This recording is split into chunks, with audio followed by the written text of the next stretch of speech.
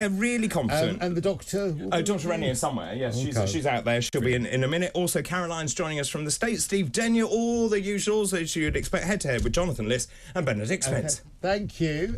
Listen, I have to say, by the way, thank you to Dave Chorner. Just going to finish on the text. It was marvellous, Dave. Steve in Gloucester, who says, just turned on and off. I don't need a queer fest at 7 o'clock on a Saturday morning. Well, David Bull's coming up next, so good luck with that. Hope you enjoy Talk TV. I'm going to be back same time, same place tomorrow morning. It's Talk TV.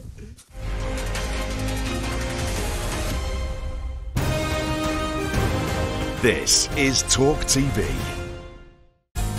Want to get to grips with the stories that really matter? To cut through the spin and the BS. Want unvarnished and fiery debate? Then join us for Crosstalk. 1 o'clock every weekday.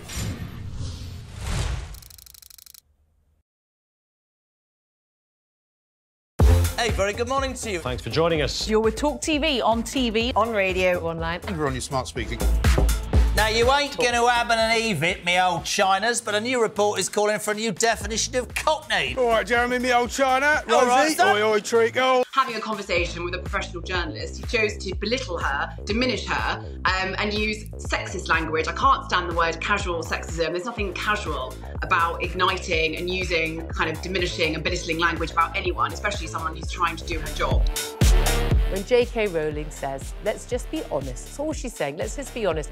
When a man goes out and kills, we should talk about them as what they are, a biological man. And when the media constantly refer to trans criminals, when they are biological men, as women, we will no longer put up with these lies about our gender anymore and about our sex. Trans woman, it's not a woman. Trans woman is a man. Lee would have to go much further than his statement. I mean, he did say that he spoke clumsily and he understood the Prime Minister's position, but I think he'd need to say that he'd got it wrong. That's robust. It's going to cause an argument. It's going to cause tension. But we've got to do it, because otherwise this country is going down the pan.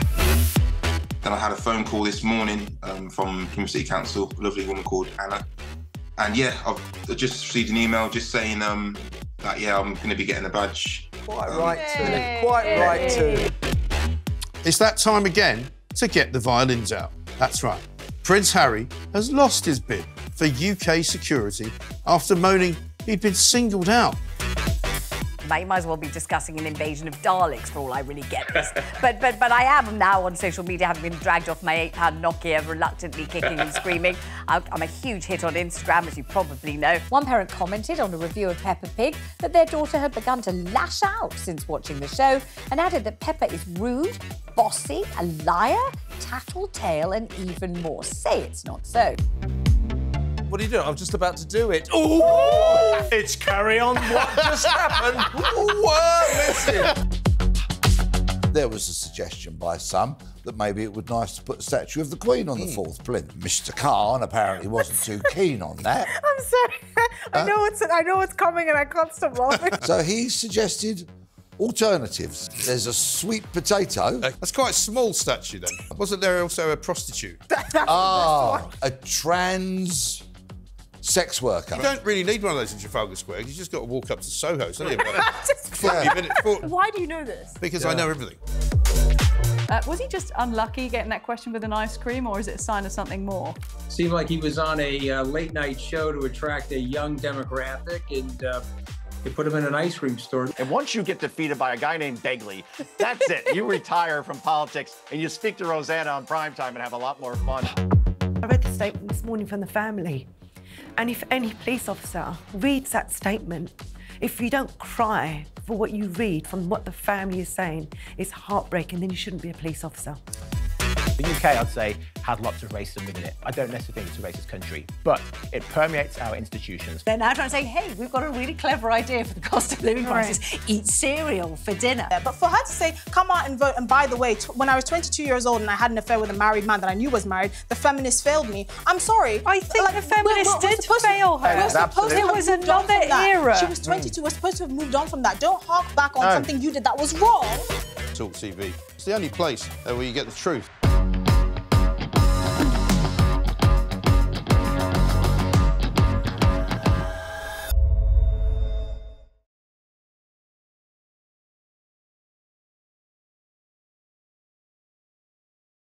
I'm getting ready for my new primetime show on talkTV and radio, 7 o'clock Saturday night, James Whale Unleash. I don't need you coming in here, following me around with a car. I'm so sorry about this. Saturdays at 7 on talkTV.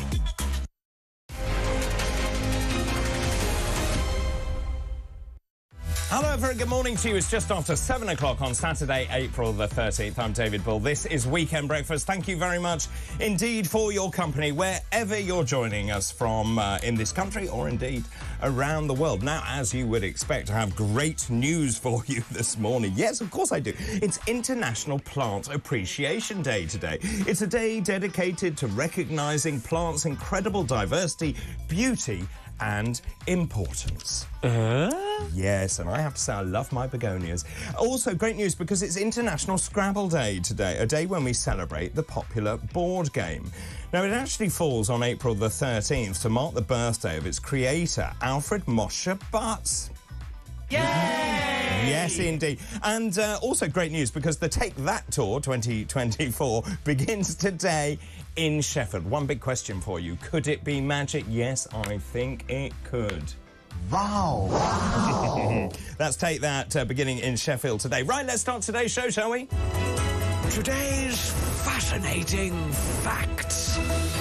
So today's fascinating facts on this day in 1570 was the birth of Guy Fawkes. He was born in York. He was also known as Guido Fawkes, and that was the name he adopted whilst fighting for the Spanish in the Low Countries. Now, of course, we know why he was famous. He's famous for being part of the group of English Catholics who planned the failed gunpowder plot in 1605. On this day in 1742, Handel's Messiah made its world premiere. Guess where it was? Well, it was in Dublin, in Ireland. And on this day in 1935, Imperial Airways and Qantas inaugurated their London to Australia air service. And those are today's fascinating facts.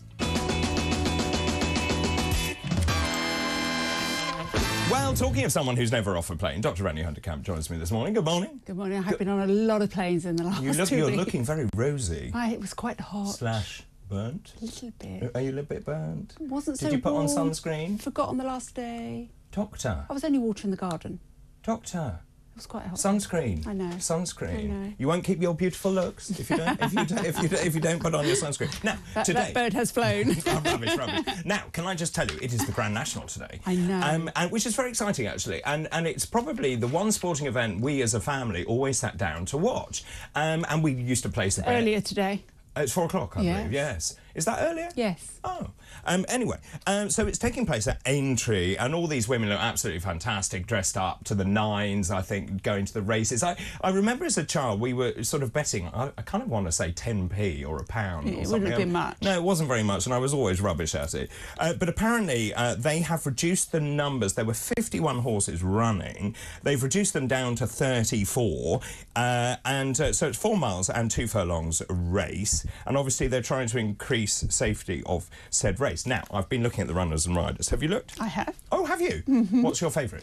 Well, I was having a look at, there's one called Cocoa Beach. Cocoa Beach, I like that. Sounds like a cocktail. I quite like that, exactly. Yeah. I quite like that. So Cocoa Beach there. I quite liked I Am Maximus. Yes, I saw Strong. that. Yeah, strong. And then there's a horse in Rapunzel called Maximus. There's also, we were talking about Eldorado earlier, Eldorado Allen, which is running. But my favourite is Mr. Incredible. Yeah. So I need to back that at 12 to 1. Yeah, I always pick by the names. It's nothing to do with anything else. It's just the names. And Cocoa Beach was the one that stood out to me. I found one for you. It's 40 to 1. Mm-hmm. Foxy Jacks. Do you fancy that? It's all right. Oh. It's all right. Ain't that a shame? I quite like Ain't That a Shame, but I think he's That's run a few times, that one, yeah. Not doing very well. The Goffer. Yeah.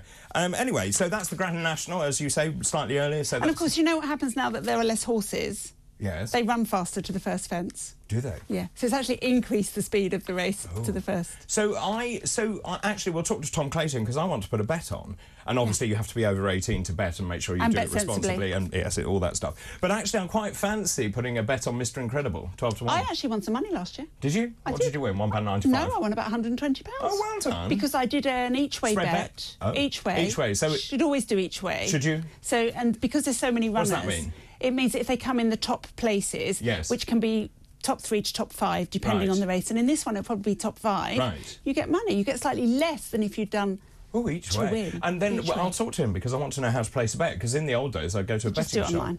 Yes, but I don't know how to Well, do it. I could tell you. Speak to Tom. Well, Tom's the sporting expert. Right, OK, let's talk about a number of things. Shall we talk about this big story? I said... What could that possibly be? Well, exactly. And I have been talking about this, I think, for over a week now. And I keep being told, oh, it's going to go away. We're talking, obviously, about Angela Rayner this morning. I said that this has got mileage and it will not go away. And everyone is reporting this. Labour's Deputy Leader, Angela Rayner, says she will step down if she is found to have broken the law. She goes on to say she is completely confident I've followed the rules at all times. Now, she's been accused of giving false information about her main residence in a row about who lived in her former council house. She goes on to say, if I committed a criminal offence, I will, of course, do the right thing and step down. The British public deserves politicians who know the rules apply to them. There's so much hypocrisy in this. It's just unbelievable. So she brought it under the right to buy scheme, which, by the way, she doesn't want to continue. Or she wants to lower the levels of discount. Right, so she benefited, but no one else can benefit in the same way that she did. If she lived in that house, or she didn't live in that house, she benefited, we think, from a single-person discount. She made £48,500 profit. She's saying, well, even if I made a mistake, it's only about £1,000 to £3,000. Not the point. Not the point. I mean, not the point. And actually, the PR behind this, as I said to you earlier, is absolutely shockingly bad for people that are politicians and in the front line, because what she should have done when this story raised its head is say, look, do you know what? I made a mistake. Please let me pay the extra tax. It was just an oversight on my part. Because that's acceptable in tax law. That's acceptable. You know, you can make mistakes. You still have to pay for them, but you can make mistakes. It would have gone away. But now they're digging in and digging in. She has to dig in, because what else can she say now? She has to say, I feel I've done nothing wrong. But, yes, the hypocrisy is huge, especially when she has regularly called for people to resign over lesser things, to look at people's tax... yes! Tax so, including Akshata Murty, if you recall, she said, well, you need to disclose your tax details. Meanwhile, I'm not going to disclose mine. Also, do you remember Jill Mortimer in the Hartlepool by-election? She said you need to disclose your tax return, and now she's refusing to disclose hers. I mean, it really is frank hypocrisy. Lots of people messaging already. Bill, good morning, in Cheshire, says, the issue is being investigated again by Greater Manchester Police, and this is why the story's in the front pages this morning. By the way, David, the Mayor of Manchester is Andy Burnham. I do wonder whether Angela Rayner knows something, because to issue that kind of rebuttal makes me think that she's had some strong advice. It also applies pressure on the police, David, and I think that's what Starmer did over Beergate. By saying I'm going to stand down if I'm found guilty, that was pressure on the police, that if you find me guilty, I'm going to have to resign. She's just done the same thing, and I have no confidence that Greater Manchester Police will find her as anything but innocent.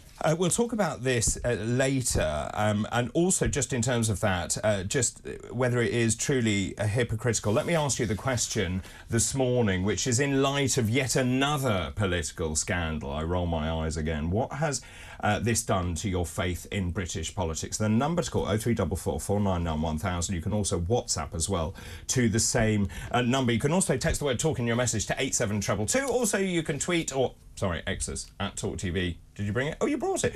Then leave a space, hashtag breakfast toasters. I look very surprised. I believe we got a clip, actually, of Angela Rayner and her response to exactly what is going on, and her response to the fact that she says she will stand up and say she was right. Well, Steve has just messaged in to say Rayner's statement is exactly the same wording as the one made by Starmer before he was found to have done nothing wrong in Durham. It stinks, just like Beergate did. Interesting, isn't it? And if you remember, Angela Rayner was having a go at Boris, as you rightly say. We've got a clip of that. Let's have a look. Now there's a police investigation, and the terms of reference for Sue Gray set by the Prime Minister himself are clear. If any evidence emerges of behaviour that is potentially a criminal offence, the matter will be referred to the police.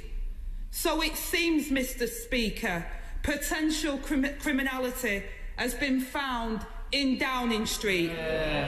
What a truly damning reflection on our nation's very highest office. What do you make of that? Well, firstly, I'm looking at all those Muppets sitting there with face masks on. But other than that... We digress. I mean, we digress. I mean, look, it is exactly as you say. You can't... People in glass houses shouldn't throw stones. And of course it's on the record, and of course people like us can play it back to her and say true hypocrisy. Interesting, Keir Starmer was asked twice actually by a journalist here in this building, do you have 100% confidence in Angela Rayner? And he refused to answer it actually, and then I believe it was Harry Cole actually, and then he went on to say, I have full confidence. Well, hang on a minute, is that 100% confidence or full confidence, and what exactly are the ramifications of that? Many of you already wading in on this. Rayner is confident because she knows today's police are not competent investigators. Why wasn't this done properly first time? Renee is correct. Thank you, Mick, for that. Dan says, down in Kent says, oh, Angela Rayner is using the showing of tax returns as a political football to get ministers on the opposite bench to do the same. I do want to move on and talk about some other stories because we will come back to that later on this morning. Graham Stewart has stepped down as Energy Security Minister, or Energy Minister. I don't know what to make of this. The Beverley and Holderness MP says he wants to focus on local issues after serving in various ministerial posts. So what's behind that? I found this very odd, like you, and I don't know what to make of it. What I'm wondering is does he realise that the government's energy position, i.e. net zero, is at odds with his constituents? So he wants to distance himself from it before an election so that he can campaign. I'm pleased you brought that up because later on in the head-to-head we're going to be talking about all these offshore wind farms, and of course they've got to cable them, haven't they? So there are pylons, they are planning them from North Norfolk all the way down to Tilbury in Essex, and they're going to march across Norfolk, Suffolk, Essex. And who voted for that? You are very pylonophobic, aren't you? I am. I hate pylons. They're vile. I agree with you. They blight the landscape. They're horrible. They're horrible. But then digging up the countryside to plant cables for these offshore wind farms is going to be the same, isn't it? We'll talk about that later with Benedict Spence and Jonathan Liss as well. So that's that. Also, we could talk about when the general election is going to be as well. I wonder what you made of this. I found it in the British Medical Journal, and I'm sure you will have something strong to say about it. Shall I just say what it is? Yes. So Muslim doctors in the UK saying they are being unfairly censored when expressing concerns about the humanitarian situation in Gaza. 1 in 10, which actually is 10%, so actually not the other 90%, but 1 in 10. And also they weren't all doctors. Only 33% of them were doctors. That's interesting. Right. And yet the headline says Muslim doctors. Oh, yes, you're right, because it says Muslim healthcare professionals who took part. So 650 of them took part in a survey by the British Islamic Medical Association, said they'd expressed opinions in the workplace on the Palestinian crisis, and as a result had experienced problems such as formal meetings with supervisors, disciplinary investigations, and referral to the General Medical Council. Right, so this is what I feel about this. Yes. Firstly, they weren't all doctors, the headline's misleading. Secondly, I can promise you that my Jewish friends who are doctors wouldn't even raise this issue for the same reasons. They would just be quiet. So perhaps the way forward for people in these positions is to not have an opinion, to actually get on with the job at hand, which is treating patients. I agree. It is not the right place to discuss politics. Because their patients are going to be Jewish, their patients are going to be Muslim. Let's not make any of them feel uncomfortable. And in pink, I wrote, work is not a place for politics. So we agree. But I thought I'd give you the right of riposte on that, because I saw that and I thought, well, Rennie will love that one. Now, this is interesting. You and I spoke about this, long COVID. We're seeing a lot of people diagnosed with long COVID. And this is an article in the Telegraph saying that actually long COVID symptoms may be driven by the reactivation of dormant viruses, such as herpes.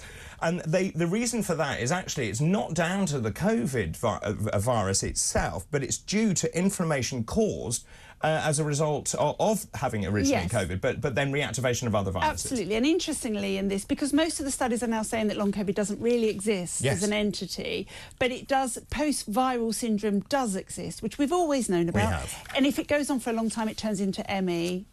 Chronic fatigue syndrome. However, this is interesting because the people here that were most affected were the ones who ended up in hospital. So the ones that had a massive viral load and had a massive inflammatory response.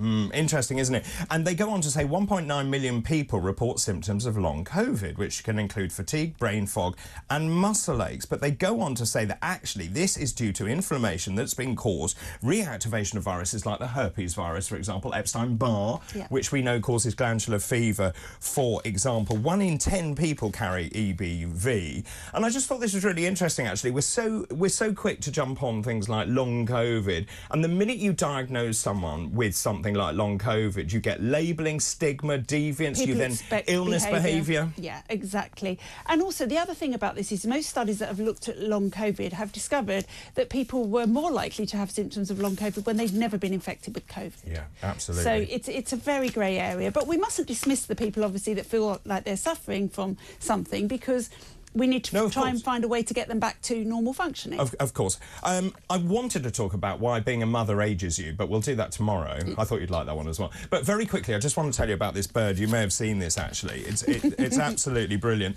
This is a bird. Basically, police officers very, very concerned and confused about what was going on, because they left their police car and then they heard their siren going on the police car. So they went back to the police car and they were like, what's going on? Anyway, they thought their vehicles had developed a fault, so they reported, look, my police car's making a noise when I'm not actually there. But it wasn't actually the police car. Let's have a look.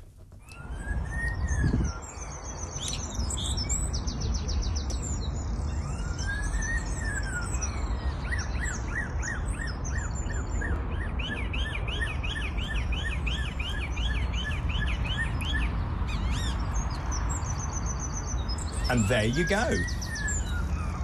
So this is absolutely brilliant. So this was a bird mimicking the sound of the sirens, and apparently it could have been a starling. Yeah, so I was going to say starlings are very good at mimicking. Isn't that brilliant? But it's really interesting. When we were in Spain at our house, we have dinner in the evening in a courtyard. Sorry, just drop that again. No. We have dinner in the evening in the courtyard. We always have music playing. Yes. And a little bird, some sort of tit or something, comes along, sits up on the roof and sings along every single time. What can it sing? Anything. Really? Can it do ABBA? Probably, because we do Dancing Girl. Dancing Queen, sorry. I have no doubt about that. I have no doubt. Thank you very much indeed for the moment, Dr. Rene. Let me just ask you that question again. In light of yet another political scandal, what has this done to your faith in British politics? The number 0344 499 1000. WhatsApp us as well to that. You can also text us, text the word talk in your message to 87222. You can also X us at talkTV. Leave a space, hashtag Breakfast Doctors. After the break, it's time for the papers. Mr. Julian Drucker will join us for that. Don't go anywhere. This is talkTV.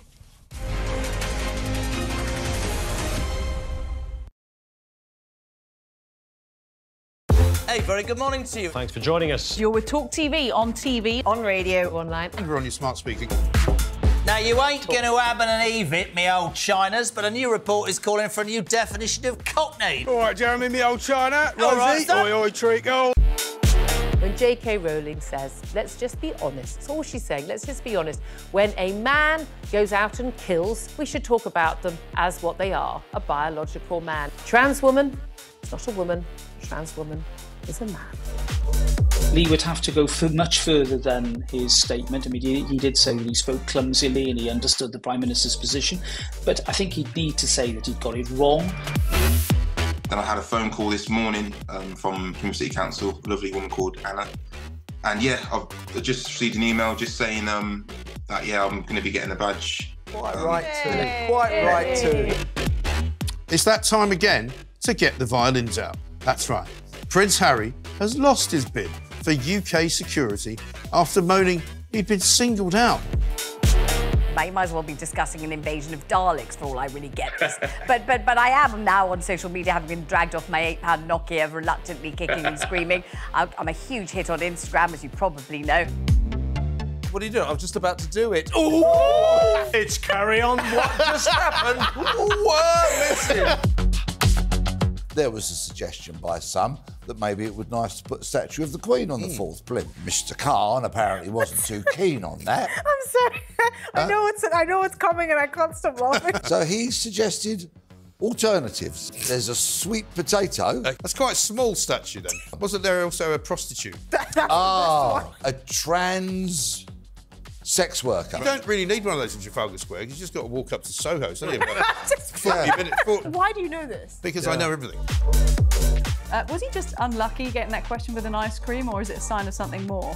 Seemed like he was on a late-night show to attract a young demographic, and they put him in an ice cream store. I read the statement this morning from the family, And if any police officer reads that statement, if you don't cry for what you read from what the family is saying, it's heartbreaking, then you shouldn't be a police officer.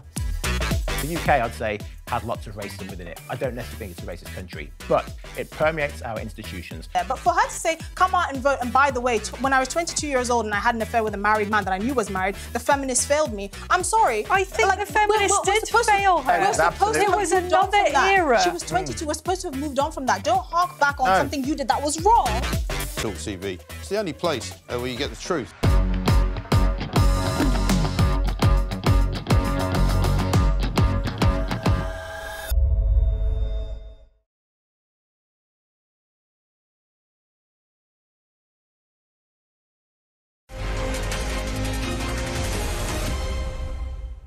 Welcome back to Weekend Breakfast. The time 7:24 now on Saturday, April the 13th. The doctor's in. Dr. Renee is with me. Also joining us this morning to run through the papers, Mr. Julian Drucker, resplendent. Good morning. All in blue. Thank you. How are you both, doctors? Good, thank you. How about you? What have you been up to? It's a weird time, isn't it? We don't really know. You know, we're waiting for lots of things, aren't we? Election. Obviously, there's local elections. It's all a bit uneasy, isn't it? We're just waiting for the big one. I did get a lovely brochure through the post about the mayoral election. Yes, I got that. Did you? Yes. That had a double-page spread for each candidate. Yes. Wow. I haven't had that. It's now on my log burner. Mine's actually in the recycle. Right. Okay. Yeah. Right. Okay. Fine. So obviously mayoral elections, local elections as well. Yes. Just let me ask you, when is the general? When's he going to call it? Well, one of the stories we're going to come to, there's suggestions it's gone back to November again now, November 14th. It's probably going to be January. I think it's January. I think October 17th. So lots of political commentators are saying that date, October. They copied me. They copied you, obviously. Ryan Saby said it was going to be October the 17th. It can't be January. That would be a campaign over Christmas. That people are not going to go for that. But he will wait because he wants to see the economy recover. Yeah. We've seen that actually there are signs that it may be vaguely recovering, 0.1%. Also, the boats, of course, the Safety of Rwanda bill goes through. We think it will go through on Wednesday of this coming week. Oh, okay. So he will be able to say, oh, look, I've got a plane going away, although Rwanda Air won't actually send anyone now. Yes. So I agree, it's interesting political times. Gosh. Just before we start with some tremendous stories that you've chosen, Julian, let's just go through this morning's front pages if you are just waking up. Let's start with the Times, if we can. This is what Rennie and I were talking about earlier on this morning. Pressure on Starmer as police look into deputy. So Keir Starmer under renewed pressure last night. Police opening an investigation into claims. And these are very serious claims that Angela Rayner, broke electoral law. Just to remind you, she bought this house under the Right to Buy scheme. She said it was her main residence. She then sold it, made $48,500 profit. But also there are questions whether she broke electoral law here. And of course, we now know Greater Manchester Police has reopened its investigation into Angela Rayner. She's been accused of giving false information for the electoral register when she lived between two former council houses in Stockport in the 2010s. Exactly the same story in the Daily Telegraph. Rayner says, I will quit if guilty over the house row. They go on to say in a defiant statement, she said she was completely confident that she'd followed the rules at all times after police launched an investigation into claims she had broken electoral law. She turns it back onto the Conservatives. She accuses the Conservatives of reporting her to the police as a political tactic. The Daily Mail covers exactly the same story as well. Rayner, I'll quit if I am found guilty. She promised to resign if a police probe into her past living arrangements finds she broke the law. Moving on to the Daily Mirror. Completely different take on this. Bring it on is the headline. They say Angela Rayner has vowed to clear her name in a police probe on her home's setup. The defiant MP said she'd quit if she had broken the law. Just moving on to the economy now in the Daily Express. Hunt, we've done the hard yards. Now I will cut taxes and bet on growth. This is a rallying cry to the nation, according to the Daily Express. Nothing to do with an imminent general election, of course, that they might possibly cut taxes.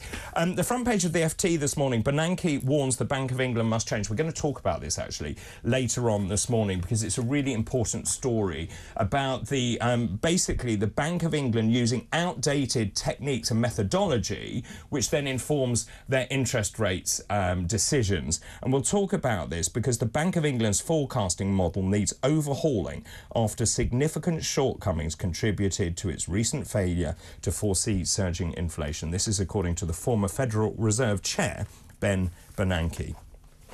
The Eye, a different story completely on the front page. UK intelligence officials targeted in honey trap sex plots by Chinese spies. This comes on the back, of course, of the Will Ragg saga. Apparently, British intelligence officers are being repeatedly targeted in blackmail attempts. Chinese agents try to start sexual relationships in a bid to compromise security, and there are fears that UK politicians and business people remain vulnerable to extortion. The Guardian leads on the carers story, which we did during the week. The scandalous prosecution of unpaid carers uncovered by The Guardian must end now. An inquiry must be launched immediately. According to them, Rishi Sunak has been told. 3 former Work and Pension Secretaries and the Labour Party demanded to know why thousands of people who care for their loved ones had been hounded for thousands of pounds and in some cases convicted after unwittingly breaching earnings rules by just a few pounds a week. The Sun, one big headline nightmare. Apparently a gang of squatters has set up home in telly chef Gordon Ramsay's swanky £13 million pub. They've used his own cooking appliances as well to barricade themselves into the Grade 2 listed building near Regent's Park in central London. And Chris Packham is front page of the Daily Star. TV God says, hug a hornet. The world's greatest naturalist, Chris Packham, says we need to learn to love Asian hornets, even though they are beastly to our British bees. He can hug my hornet. I beg your pardon. That's a bit much. It's 7:30. Time for the headlines. Thanks for that. That's very kind. Julian. Yes. Over to you. Angela Rayner. So, GMP, Greater Manchester Police, issued their statement yesterday morning, and then she moved the story on, didn't she, sort of yesterday evening, saying she'll quit, similar to Keir Starmer. You were saying, René, about Beergate, puts pressure on police. Look, it's out of their hands now, isn't it? It's all about timing, isn't it? We're saying about the local elections, and, you know, Labour now has to wait for Greater Manchester Police to do this investigation. Could be a month. Could be a couple of months, but it's, you know, they have these grids, don't they? And now, they're gonna, although they will keep saying, you know, there's an investigation going on, so in a way, you know, they can't talk about it if they're on the campaign trail. But, you know, they're now not in control of timing. So what does this do to the Labour Party? Because they were riding high, they were doing very well. If you look at the latest polls, doing very well. Although in the latest sort of multi-analysis, Labour has fallen a few points. Does this yet another scandal change the way people feel about political parties in general and the Labour Party? Probably in general. I don't think it would change much with the polls, would it? You know, polls aren't shifting. But do you think those polls are actually really reflecting the mood? Because I am absolutely 100% sure that people lie in polls now. And we've seen it time and time again, Brexit, Trump. And I think when they get to the ballot box, because there's so much pressure on people not to be right-wing, that they get to the ballot box, the curtain closes behind them, and they can say whatever they want. And we talked about this. When someone approaches you and say, you know, how are you going to vote? I would lie. And I think lots of people would. I mean, I wrote an article about this. The reason that we got Trump and everyone was so surprised was because people were too embarrassed to say it. You know, Hillary Clinton called them, what did you call them, deplorables? Yes, basket of deplorables. Exactly. So when you're criticised and called names, you just say, OK, well, I'm just not going to say it, but I'm going to do it. Yeah. But even in the margin of error, it's clear. I mean, there's going to be a landslide for Labour, isn't there? But you just sort of think there won't be this sort of Blair honeymoon. I don't buy that. I just don't buy it. I think the polls are soft. Also, they know they actually don't have the lead they think they have. And I think it's more than a margin of error. I'm not talking about margins of error. Now, they're doing very well in Scotland. They've beaten the SNP for the first time in those polls, and they need Scotland. It's such a shame that the SNP imploded when it did, actually, because it does hand Labour a much easier ride. It really does. But also, all of those people who are saying they're voting Labour because they're so fed up with the Tories, when push comes to shove, do they actually say, I'm going to vote for the charismatic at Keir Starmer, I'm not so sure. Or do they just not come out? Or do they not come out? Which is equally damaging. But low attendance actually favours the Tories on the whole, because the Conservative voters tend to come out. Yes, yes. Look, I mean, you just get the feeling, even if Labour win, as they're expected to, there won't be the sort of 1997 honeymoon. People are more cynical about politicians now, and you feel as if, even with Labour in, there will be these types of stories about police investigations, that sort of thing. You know, people's views of politicians have changed so much in 25 years, haven't they? That, you know, actually it won't be that much different with a different party. I mean, also, what do you make of this Angela Rayner? I can't get over the frank hypocrisy. We were talking about it with Akshata Murty, saying we need to understand your tax details. Jill Mortimer, who ran in Hartlepool, she was attacked by Angela Rayner, saying you need to disclose your tax details. And yet when Angela Rayner is asked to disclose her tax details, no, I'm not going to do that. But Angela Rayner's very good at being hypocritical, not just about things like this. So she can call people Tory scum, but if anybody said that about her or Labour, there would be uproar about it being racist, you know, because she's a northern lass, because she's working class. So that's what Labour is now saying. So Labour is pushing back, saying you're attacking her because she's working class, she came from a council house. It's nothing to do with that. She may well have broken the law. And also, she's disappeared. It's fair to say she's not done interviews for weeks and weeks. This came through yesterday. We obviously won't see her now for weeks and weeks. And Keir Starmer was a bit weird in some of the sort of interviews. Won't she be back, though, when recess is over? Well, she'll be back, but I'm saying she won't be as visible. Well, she sits on the front And bench. actually, if the Tories were being clever, what they would do then is Rishi would find a really important meeting that he has to go to, so he can't do Prime Minister's question times. So then Keir won't do it, and Angela will have to step in. Be Oliver Dowden versus... I'm good. You're Machiavellian, you are. Yeah, no, that's a really good idea. Maybe he could be sick. Yeah, throw a sickie. COVID. There's always the chance of that. There'll be lots of stuff like D-Day commemorations or whatever coming up in the next few months. He won't be around. So what did you, as a journalist, make about Keir Starmer being pushed by Harry Cole, saying, do you have 100% confidence in Angela Rayner? He refused to answer it twice. Yes. He then paraphrased and said, I have full confidence. Now, they sound very similar. They're not the same. Yes, he probably knew this was coming from GMP. He said similar things yesterday, didn't he? And it's unusual, well, not unusual, but it was surprising that Angela Rayner didn't issue her statement. It was about 7 or 8 hours, wasn't it, before we got this statement about that she would quit. But as you said, you know, this is what Keir Starmer said previously over Beergate. Puts that extra pressure on police, doesn't it, to make sure, you know, they're 100% correct. But it just reminds me of Beergate with Starmer and Rayner having a jolly in that, you know, in that building. No. It was work, Jamie. Oh, it was work. Necessary Sorry, yes, for work. Because I always need beer for work. Oh, you I know. do. I have to say, I really do. Working here. I mean, it will be interesting to see how this unfolds. There's another big story as well about Labour. Yes. They're having briefing meetings saying, just don't be complacent in terms of the election result. And also, just going back to previous years, you know, as we spoke about 2016 when Trump won, for example, which was a complete shock to everyone.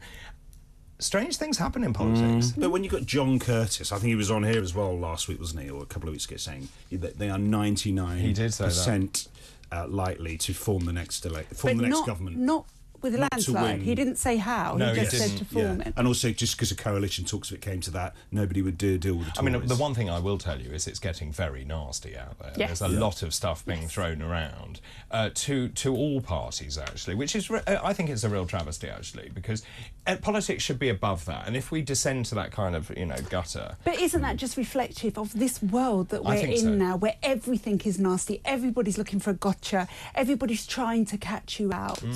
I totally agree. Shall we move on and talk about Liz Truss, who, by the way, I did meet on Wednesday last week quite by accident when I bowled over to say hello. So she says she hated living in a particular house. Yes, I hope you didn't stand too close because there's the possibility that she's got fleas, or rather, she said that there were fleas around in her very brief tenure at Downing Street. 49 days. Lots of people say 44, but they're incorrect. It was the 44th day when she... I thought it was 49. Well, she resigned on the 44th day and then she left on the 44th day. There's pub quiz question, isn't it? See, when you have an animal and you don't keep it fleed, fleas will jump off it. And then you remove the animal from the house and they're like, oh no, where's dinner gone? And the next person that moves in, And whether dinner it's is Liz an Truss. animal or a human, So the animal was they will Dylan, bite. not Boris Johnson. Yes. Oh, right. Yes, I'm glad you okay. cleared that up. So basically, she says Boris Johnson had Dylan. Yes. Dylan was infested with fleas. Yes. Fleas were all over number 10, and Yes. she then had fleas. Yes, but she says there's no conclusive evidence. She says, obviously, the lawyers of this book she's written have made her put that in. This is one of the revelations in this new book that's coming out. I mean, so much stuff to unpack. But she talks about the meeting with the Queen. Obviously, she met the Queen on the Tuesday when she became Prime Minister, and then the Queen passed away on the Thursday. And if you thought she probably wasn't going to speak about this moment, because you're sort of not supposed to speak about your sort of dealings with the monarch, are you? No. She does speak about it in this book. And just says, you know, they chatted for 20 minutes. She said it was clear the Queen, was completely attuned to everything that was happening, as well as being typically sharp and witty. There simply wasn't any sense that the end would come as quickly as it did. And the Queen gave her some advice, didn't she? She Yes. said, take it easy. Yes. And Truss says, in retrospect, she was right. Yes, yeah, it's almost like she knew about the mini budget. She did. The Queen. And then on the Thursday, she gets the news. Actually, it was Angela Rayner, ironically, wasn't it, in the Commons, who passed a note to Keir Starmer, didn't she? That was the first many of us knew that something was going on. Liz Truss said, to be told this, that the Queen had died, on only my second full day as Prime Minister, I felt utterly unreal. In a state of shock, I found myself thinking, why me? Why now? It's very selfless, isn't it? Well, I think it's a natural response. I think that's a natural response as well. You know, you've reached the pinnacle of your career, Yes. and day 2, the monarch dies. Yes. I mean, it's a pretty bad run of luck. But obviously, you know, at the end of the day, there's a human story, and actually, the late Queen looked absolutely dreadful, I thought, when she met Truss. I mean, Yes. she obviously had geared herself up to it, but I didn't think she looked great. Yeah. I mean... I think for a 98-year-old woman, I think she did look great, actually. Because most of the 98-year-olds I know are actually not able to stand and take a meeting and be fully compos mentis. All of your peer group. Let's pause there just for a moment.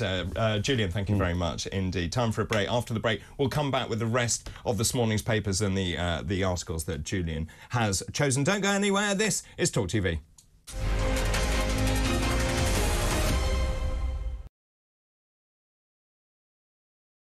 Hey, very good morning to you. Thanks for joining us. You're with talkTV, on TV, on radio, online. And we're on your smart speaker. Now, you ain't going to Adam and Eve it, me old Chinas, but a new report is calling for a new definition of cockney. All right, Jeremy, me old China. All right, Rosie, son. oi, oi, treacle. When J.K. Rowling says, let's just be honest, that's all she's saying, let's just be honest. When a man goes out and kills, we should talk about them as what they are, a biological man. Trans woman, it's not a woman. Trans woman is a man. Lee would have to go much further than his statement. I mean, he did say that he spoke clumsily and he understood the Prime Minister's position, but I think he'd need to say that he'd got it wrong. Then I had a phone call this morning from City Council, a lovely woman called Anna. And yeah, I've just received an email just saying that, yeah, I'm going to be getting a badge. Quite right too. Quite right too. It's that time again to get the violins out. That's right. Prince Harry has lost his bid for UK security after moaning he'd been singled out. You might as well be discussing an invasion of Daleks for all I really get this. but I am now on social media, having been dragged off my £8 Nokia, reluctantly kicking and screaming. I'm a huge hit on Instagram, as you probably know. What are you doing? I was just about to do it. Ooh! It's carry on. What just happened? What? Listen.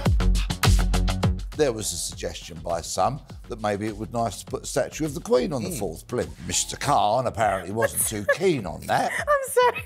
I know it's coming and I can't stop laughing. So he suggested alternatives. There's a sweet potato. That's quite a small statue then. Wasn't there also a prostitute? A trans sex worker. You don't really need one of those in Trafalgar Square. You just got to walk up to Soho, don't you? 40 minutes. Why do you know this? Because I know everything. Was he just unlucky getting that question with an ice cream, or is it a sign of something more?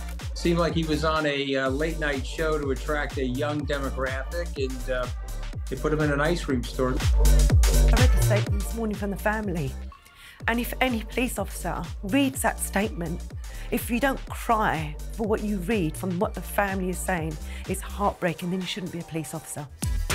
The UK, I'd say, has lots of racism within it. I don't necessarily think it's a racist country, but it permeates our institutions. Yeah, but for her to say, come out and vote, and by the way, when I was 22 years old and I had an affair with a married man that I knew was married, the feminists failed me. I'm sorry. I think the feminists did fail her.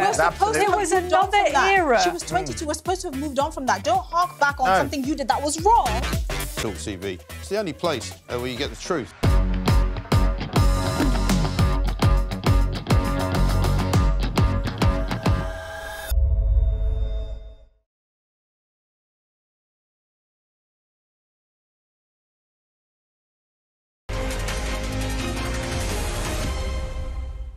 Welcome back to Weekend Breakfast, time 7:44, Saturday, April the 13th. You're on fire this morning. Thank you very much indeed for all your messages. Good morning, David and Renee, says Gaza in Yorkshire, one of our regulars. Good morning, Gaza. Do you think the Bank of England are using Fujitsu software? I've heard that it gives false readings and misleading data. Thank you very much indeed for that. Now, good morning, says Joanna.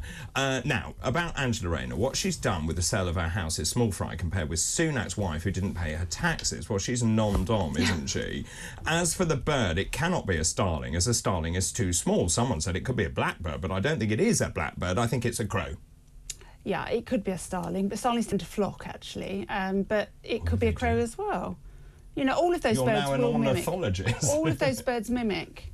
They do. How do you know that? Because I'm interested in wildlife and things like that. OK. That's me told.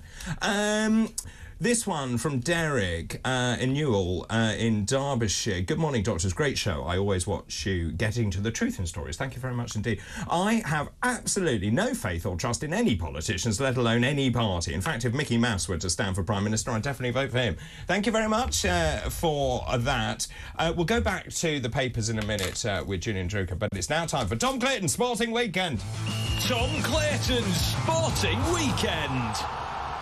Highlight of your week? Highlights of my week, every week. You're a busy man. Yes, highlight of ours. Thank you. I mean, yeah, it is a busy week, yes. You bounce around a number of radio stations and television channels. And... Within our network of radio stations, I'm across all 4 this morning. Are you? Yes. In demand? In demand. In demand. Well, yes, let's crack on then, because, yes, Tom, it's the Grand National. It is the Grand National. We were talking about that. We were. I only fancy a bit of Mr. Incredible at 12 to 1.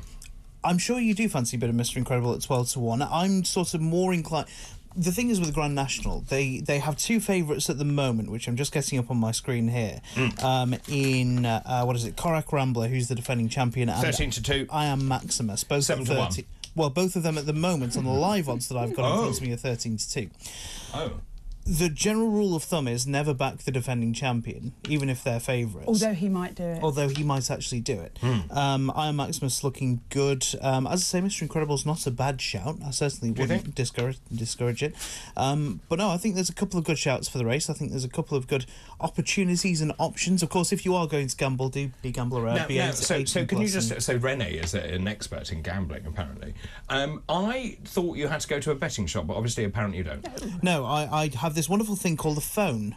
Oh, yes. On which there are apps. I'm familiar with them. On which there are apps, and I can put things on I literally have no idea how to do that. Well, you download an app, and you click on a button, and it places it back. Or you can do it online. You can do it online, All right, stop looking at me like that. I obviously am far too busy to go around gambling all the time, unlike yourself. I actually have a tip for you, actually, from one of our people who says that all you need to do is put a combination TriCast on the Grand National, 3-horse selection, 6 bets. Hang on, wait, a combination TriCast? TriCast. Horse can come in first, second or third. You can win lots of money for a small stake.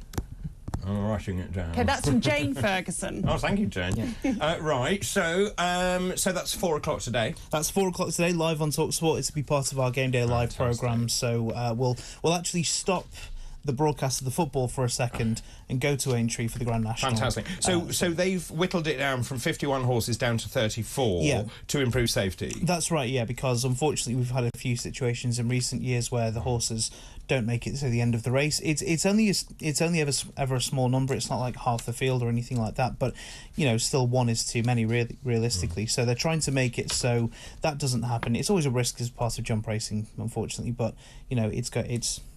I think it's good that they're taking a proactive step. So do I. Shall we move on to Tiger Woods? Yes, we shall move on to Tiger Woods because he has set a new record for making 24 consecutive cuts at the Masters. Now, for those of you who don't know what a cut is in golf, basically a golf tournament is over 4 days, and after 2 days they cut the field down in half pretty much. So everyone who's a million miles off the leaders and definitely not going to win misses the cuts. That's where the term "misses the cut" comes from, from golf. Oh, right. I didn't know that. And basically, Tiger Woods, who's 48 years old, has reached that 24 consecutive times, despite the fact that his body is entirely falling apart. Glued together with metal plates. Yes, glued together with metal plates. And, you know, he's just had the most remarkable run. And he's, I say, only 7 shots off the lead, but it's Tiger Woods. He's only 7 shots off the lead.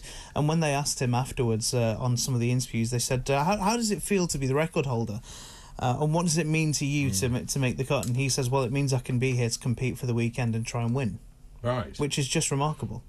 What a fantastic mindset and mentality that is. Well, you have to be, I guess. And he always wears red on the final day. I know. It's one of the iconic shots. One of his it's one of the iconic charms? shots in golf of him wearing a red shirt with black trousers. It's Victory Sunday. That's what you call it. It's Victory Sunday. It's and it's fantastic. to do with his dad. Oh, that's nice. That's Yeah, very nice. so wonderful, yeah. But yeah, just to get a quick rundown, Scotty Scheffler, Max Homer and Bryson DeChambeau are the 3 leaders. They're on 6 under par. Top British interest is, well, it's a tie between Danny Willett and Tommy Fleetwood on 1 under par, so they're about 5 shots off the lead. Fantastic. Let's move on to this next story, which is about agent fees in the Premier League. Yes, now we all talk about how wonderful it is how much money gets spent on football. Speaking sarcastically, of course, there. But yes, they've announced this week how much clubs have spent on agents' fees, which is basically when a player transfer goes through or when a contract is agreed, it's how much the agent makes from that. It's how much the club pays the agent for, like an administration fee, effectively.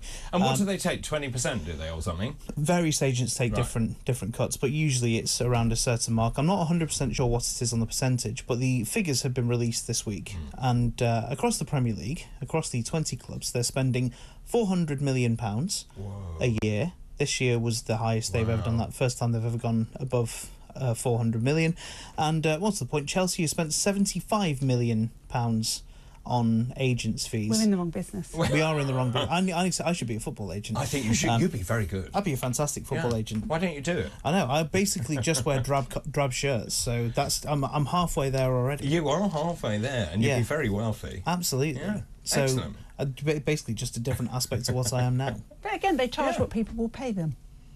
Well, exactly. Market rate, I guess. Yes, absolutely. And bear in mind, if they're taking a percentage, then bear in mind if I don't know if they do, but I mean certainly in television, your agent takes a percentage of. But say the for gig example, that you know, a player gets sold for £100 million. They'll take a very small, even if they take a 1% of that, they'll make £1 million, and then they might agree a contract which is worth £200,000 a week.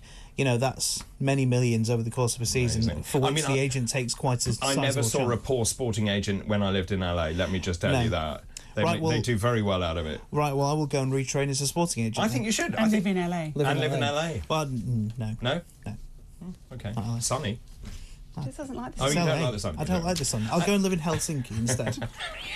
Okay, if you must. Tom, thank you very much indeed. That was today's Tom Clayton Sporting Weekend. Tom Clayton's Sporting Weekend. Helsinki? That's the weirdest place. Anyway, Julian, let's just move on and talk about the Prime Minister. So, the economy, we've got the figures. Yes. We're growing 0.1%. Well, Tom would remember there was a Grand National winner, Rough Quest, 1996. This is what the Tories are now facing in the next few weeks. Well, that's very good. The Times is saying there's so much optimism now, as you're saying, so much. Wednesday next week, official inflation figures, it's expected to show it's fallen to 3.1% from 3.4. From 3.4. Although, isn't inflation to do with the Bank of England rather than the Prime Minister anyway? So why is he taking credit, you might ask? Well, because the Bank of England seems to be rubbish at forecasting. They are. But obviously inflation will be a mark for the government. Yes. And Thursday, as you said... Because he does say one of his things was grow the economy, wasn't it? So he will take credit for that. Thursday, then, as you said, they're hoping the Safety of Rwanda bill is going to be passed through the Lords and the Commons. So it's in ping-pong at the moment, so it goes between the House of Commons and the House of Lords. Yes. But, you know, these letters going into the 1922 committee... How many? Well, we'll never find out because Graham Brady, unlike Liz Truss, never reveals anything. It's 53, I always thought it was 53. thought it was 50, but 53 is the threshold.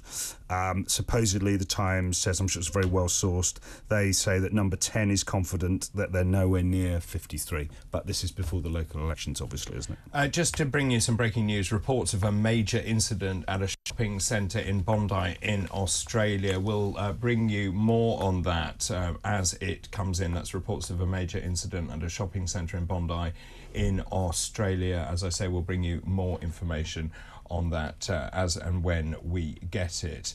Where were we? We were just talking about just about the 53 MPs. They need 15%, which is 53 MPs. Their working majority, by the way, do you remember, was 80. It then went down to 56. Guess what it is now? No idea. 52. And falling. Yes, but that is still big, isn't it? It just shows you what they've squandered. Well, you would never know, would you? Yeah, they've squandered that. Absolutely right. I mean, they might as well be leading in opposition. Yeah. And let's move on and talk about your next... this is The Sun, page 14. Bank of England blasted for its dodgy forecasts, says The Sun. It says Ben Bernanke, people remember that name, former US Federal Reserve Chairman. He's reviewed the Bank of England because they'd been getting these predictions wrong. Obviously, the Bank of England said the UK would face a 2-year-long recession. We know yesterday GDP figures showed a bit of growth. So they're looking at what the Bank of England can do to make its forecast a bit better. He's made 12 recommendations, but Andrew Bailey, the governor, has refused to apologise. Yes, he has. It's extraordinary. Do you think that one of the recommendations should be that people running the Bank of England should actually be qualified in economics and financial stuff? Because Andrew Bailey wasn't. His base qualifications are nothing to do with the job that he's got. And this is the problem that we have. Jobs for the boys, it doesn't matter what your qualification is, here you come, £750,000 a year. Yeah, let's put that to Edmund Greaves. He's going to be joining us in about 15 minutes. He's editor at Mouthy Money and host of the Mouthy Money podcast. We'll ask him. Let's ask him that. He's not as visible, is he, Andrew Bailey? Mark Carney, you know, whatever you think of him, was he then got very involved in politics, if you remember, as well, about Brexit. It's like he was leading the country, wasn't it, on Brexit morning, wasn't he, giving that statement? And then finally, if we can, go to the Mail, page 27. Yes. Can I just throw in? Yes. Andrew Bailey's qualifications are a bachelor's degree in history and a PhD from the Faculty of History in Cambridge. That's useful. There you go. It's not having Dan Snow running the economy, Tom isn't Clayton it? could do it, couldn't he? He could go off and run the Bank of England. And finally, let's go. This is about sick notes. Sick note. Mail says Britain's sick note epidemic has doubled in just 9 years. It's actually England, these figures, but this is from the Policy Exchange think tank. Health workers issued 11 million sick notes in England last year. That's up 108%.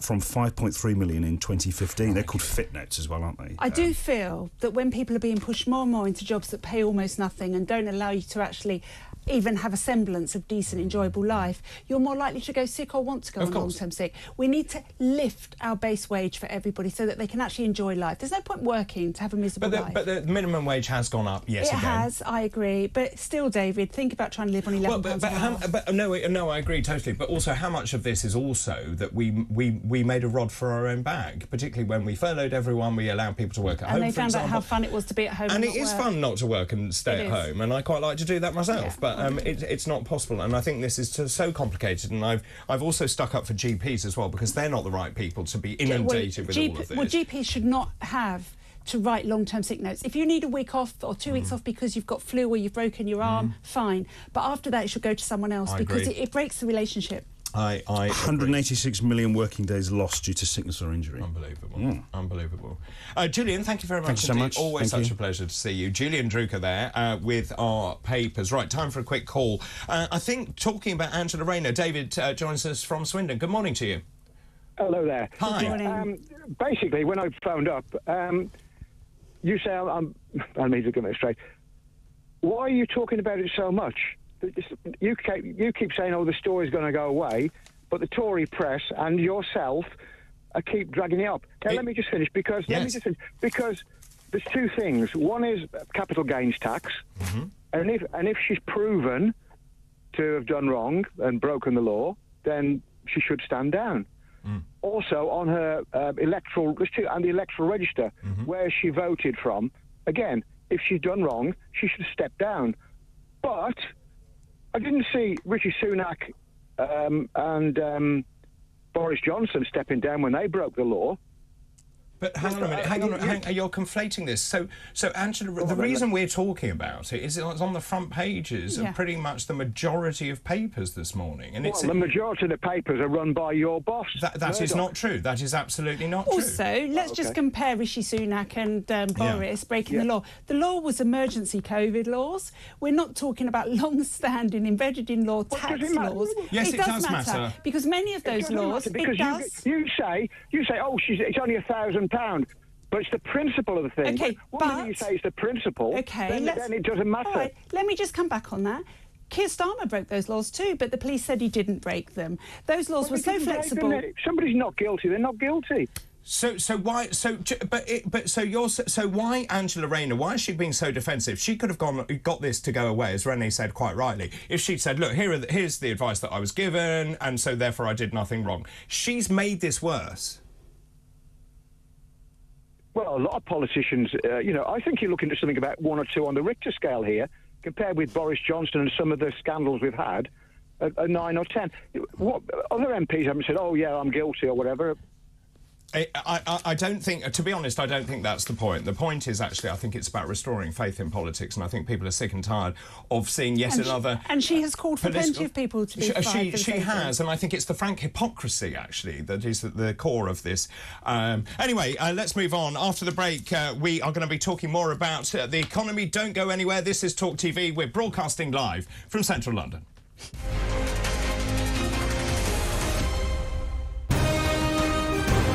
This is talkTV. For the news that matters, for the opinions that matter, for the stories that matter. Find me, Vanessa Feltz, every weekday at 4 p.m, only on Talk, on TV, on radio, online, and on your smart speaker. Hey, very good morning to you. Thanks for joining us. You're with talkTV, on radio, online. And we're on your smart speaker. Now, you ain't going to ab and eve it, me old Chinas, but a new report is calling for a new definition of cockney. All right, Jeremy, me old China. All right, Rosie, oi, treacle. When J.K. Rowling says, let's just be honest, that's all she's saying, let's just be honest. When a man goes out and kills, we should talk about them as what they are, a biological man. Trans woman, it's not a woman. Trans woman is a man. Lee would have to go much further than his statement. I mean, he did say that he spoke clumsily and he understood the Prime Minister's position, but I think he'd need to say that he'd got it wrong. Then I had a phone call this morning from Plymouth City Council, a lovely woman called Anna. And yeah, I've just received an email just saying that, yeah, I'm going to be getting a badge. Quite right too. It's that time again to get the violins out. That's right. Prince Harry has lost his bid for UK security after moaning he'd been singled out. You might as well be discussing an invasion of Daleks for all I really get this. but I am now on social media, having been dragged off my £8 Nokia, reluctantly kicking and screaming. I'm a huge hit on Instagram, as you probably know. What are you doing? I'm just about to do it. Ooh! It's carry on. What just happened? Whoa, listen. There was a suggestion by some that maybe it would be nice to put a statue of the Queen on the fourth plinth. Mr. Khan apparently wasn't too keen on that. I'm sorry. I know it's coming and I can't stop laughing. So he suggested alternatives. There's a sweet potato. That's quite a small statue then. Wasn't there also a prostitute? A trans sex worker. You don't really need one of those in Trafalgar Square. You just got to walk up to Soho. It's only about 40 minutes. Why do you know this? Because I know everything. Was he just unlucky getting that question with an ice cream, or is it a sign of something more? Seemed like he was on a late-night show to attract a young demographic, and they put him in an ice cream store. I read the statement this morning from the family, and if any police officer reads that statement, if you don't cry for what you read from what the family is saying, it's heartbreaking, then you shouldn't be a police officer. The UK, I'd say, has lots of racism within it. I don't necessarily think it's a racist country, but it permeates our institutions. Yeah, but for her to say, come out and vote, and by the way, when I was 22 years old and I had an affair with a married man that I knew was married, the feminists failed me. I'm sorry. I think the feminists did fail her. It was another era. She was 22. We're supposed to have moved on from that. Don't hark back on something you did that was wrong. talkTV. It's the only place where you get the truth.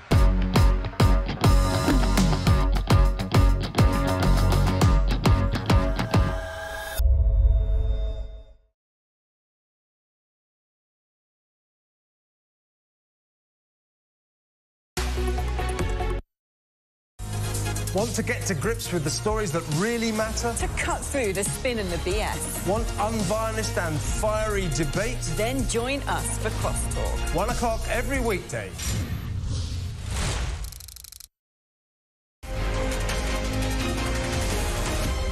Hello, very good morning to you. It's just after 8 o'clock now on Saturday, April the 13th. I'm David Bull. This is Weekend Breakfast here at talkTV. Thank you very much indeed for joining us. If you just have woken up, lucky you. But I have great news for you this morning because it is International Plant Appreciation Day. It's a day dedicated to recognising plants' incredible diversity, beauty and importance. Yeah. It's also International Scrabble Day, a day when we celebrate the popular board game. It actually falls on April the 13th for a reason. It actually marks the birthday of its creator, Alfred Moshe Butts. Yay! Who knew? Who knew? Also, great news because the Take That Tour 2024 begins and Renee will be there. She absolutely loves Take That. It begins in Sheffield today and the question I have for you is, could it be magic? Wow. Wow. Wow, yeah. Let's start today's show, shall we? Today's fascinating facts. So today's fascinating facts on this day in 1570 was the birth of Guy Fawkes in York. He was also known as Guido Fawkes, and that was the name he adopted whilst fighting for the Spanish in the Low Countries. Now, we know he was famous for being part of the group of English Catholics who planned the failed gunpowder plot in 1605. On this day in 1742, Handel's Messiah made its world premiere in Dublin, in Ireland. And on this day in 1935, Imperial Airways and Qantas actually inaugurated their London to Australia air service. And those are today's fascinating facts.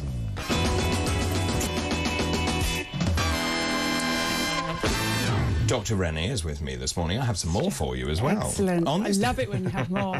Well, everyone does. On this day in 1912, the Royal Flying Corps was formed, later incorporated into the RAF. On this day, and you'll remember this, in 1992 on this day, Neil Kinnock resigned as Labour Party leader and he blamed the Conservative backing press, as we just heard from our last caller, for the party's defeat in the general election.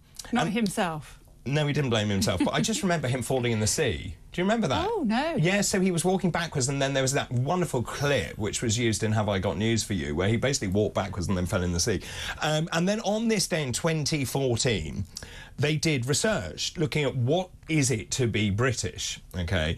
And research defined Britishness as the monarchy, pubs, Shakespeare, the House of Commons and, of course, the weather. Yeah, the weather. The weather. Although it's quite nice. It's warmish. Well, it's April, I think. Yeah, I didn't have my heating on when I got back, so it must be better. Oh, I was frozen the other night. Utterly frozen. In your flat? You were frozen? No, I was, in the house. I was okay. in the house and I was frozen. I had thermal pyjamas on. I had 2 duvets as well. It was utterly freezing. You need another human being. Well, I need a life, actually, Renee, is what I need. Lots of messages coming in. Maureen, good morning to you. Maureen says, when I see Parliament in action, I often think of the monster raving loonies. So I will vote for that party. We're in Purdah, so other parties are available, obviously. They are. I've got Jackie, who says we have a cesspit of a Parliament that has had more skeletons in the cupboard than the National Museum. I don't know of any business or organisation that has had as much impropriety and survived. We deserved better. In the words of Trump, drain the swamp. I totally agree. Now, this is quite interesting. Anne in London, we're talking about Angela Rayner and Starmer, and he said, he didn't say, so he was asked, do you have 100% confidence in Angela Rayner? And he refused to answer. Then he said, I'm fully confident. He said, let's not play games. He said, let's not play games. Starmer's carefully chosen words. This is Anne in London. Reminded me of the phrase, what don't I know and when didn't I know it? Uttered by Nixon. Thank you for that. This one from Nicholas says, the Grand National is not as grand as it used to be because lower jumps encourage speed and later running time changes the sun and the light for the horse's vision. Yeah. And fewer horses encourages speed because they're not jostling against each other. I'm not sure they have made it that much safer. Interesting. Doctors, my advice for a bet on the Grand National is landfill. I know it's a rubbish tip. Angus, that's terrible. Thank you very much indeed for that. Good morning, brilliant doctors. I think that is a myna bird. There are lots of escaped miners in the UK. Well, they would have to be escaped because they really don't live in Europe anymore. You can buy them. They're very expensive. They're about £225 for each bird. Really? And they do. But lots of birds mimic. It's not just myna birds. It's brilliant. No, if you missed that, it was a bird mimicking a police siren. Do you remember the ones that we had recently, the parrots that were swearing in the zoo? No, I love that. And the children loved it. They're like, come on, swear again, swear again.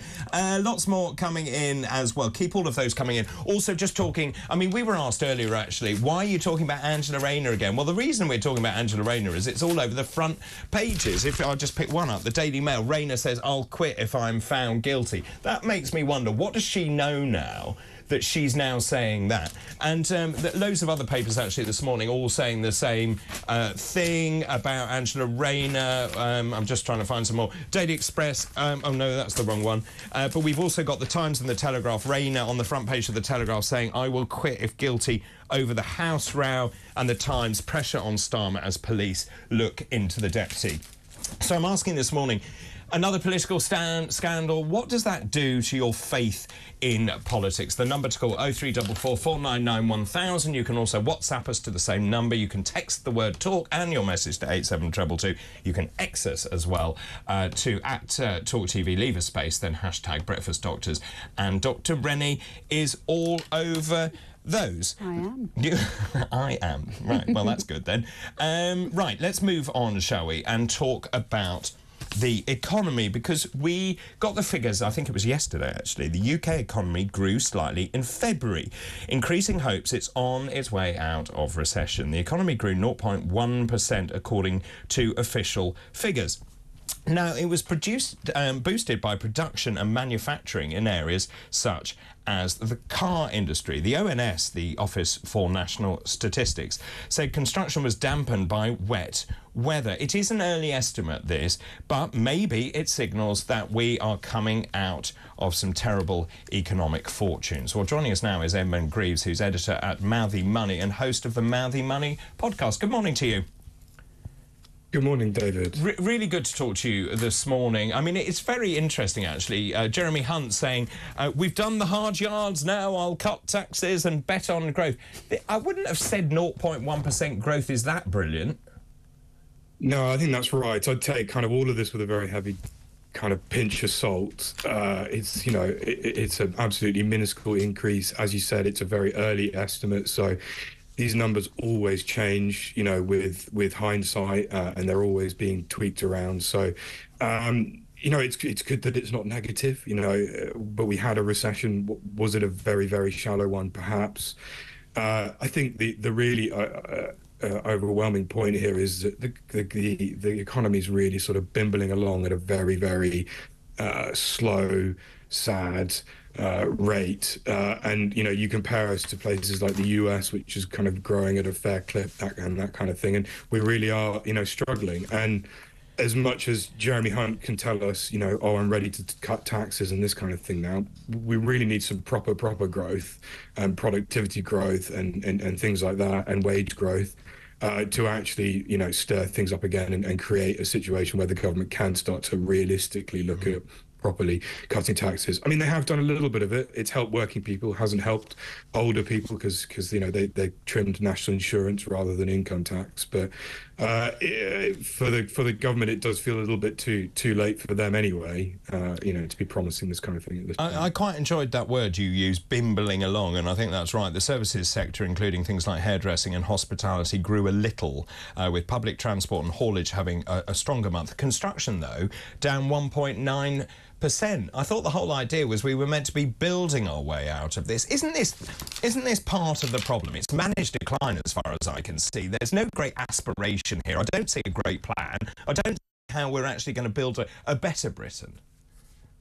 Yeah, so I mean, in those figures from the ONS, as you mentioned, they did kind of caveat that we've had pretty bad weather, and that does impact, you know, how easy it is to build a house when it's pouring with rain. I live down in the southwest, and I can tell you personally, it's been pretty wet down here. The thing with the property market and building and this kind of thing is we're so constrained by, you know, development rules and this kind of thing, and the issues with kind of NIMBYism and that as a political force, I think, is a major issue that we're not going to overcome really anytime soon, I don't think. There is a hint, perhaps, that the kind of balance of power in kind of political terms is shifting from older generations towards kind of my generation, millennials, who are now make up the largest single kind of demographic. We're the ones who want houses. We want building to take place. And you're right, economic growth comes with building more, you know, and it's not just about building houses, it's about building reservoirs, building railway lines, building all the things that kind of drive economic growth. And, you know, we've spent a long time, you know, equivocating over things like HS2 and this kind of thing, but you know, even as something as big, and as I said, I live in the southwest, and we had hosepipe bans last year, and it's, you know, there's no new reservoirs being built. We've got lots and lots of rain, but we keep having hints of hosepipe bans. Why is that? Because we don't have enough reservoirs to hold the water for the number of people who live down here.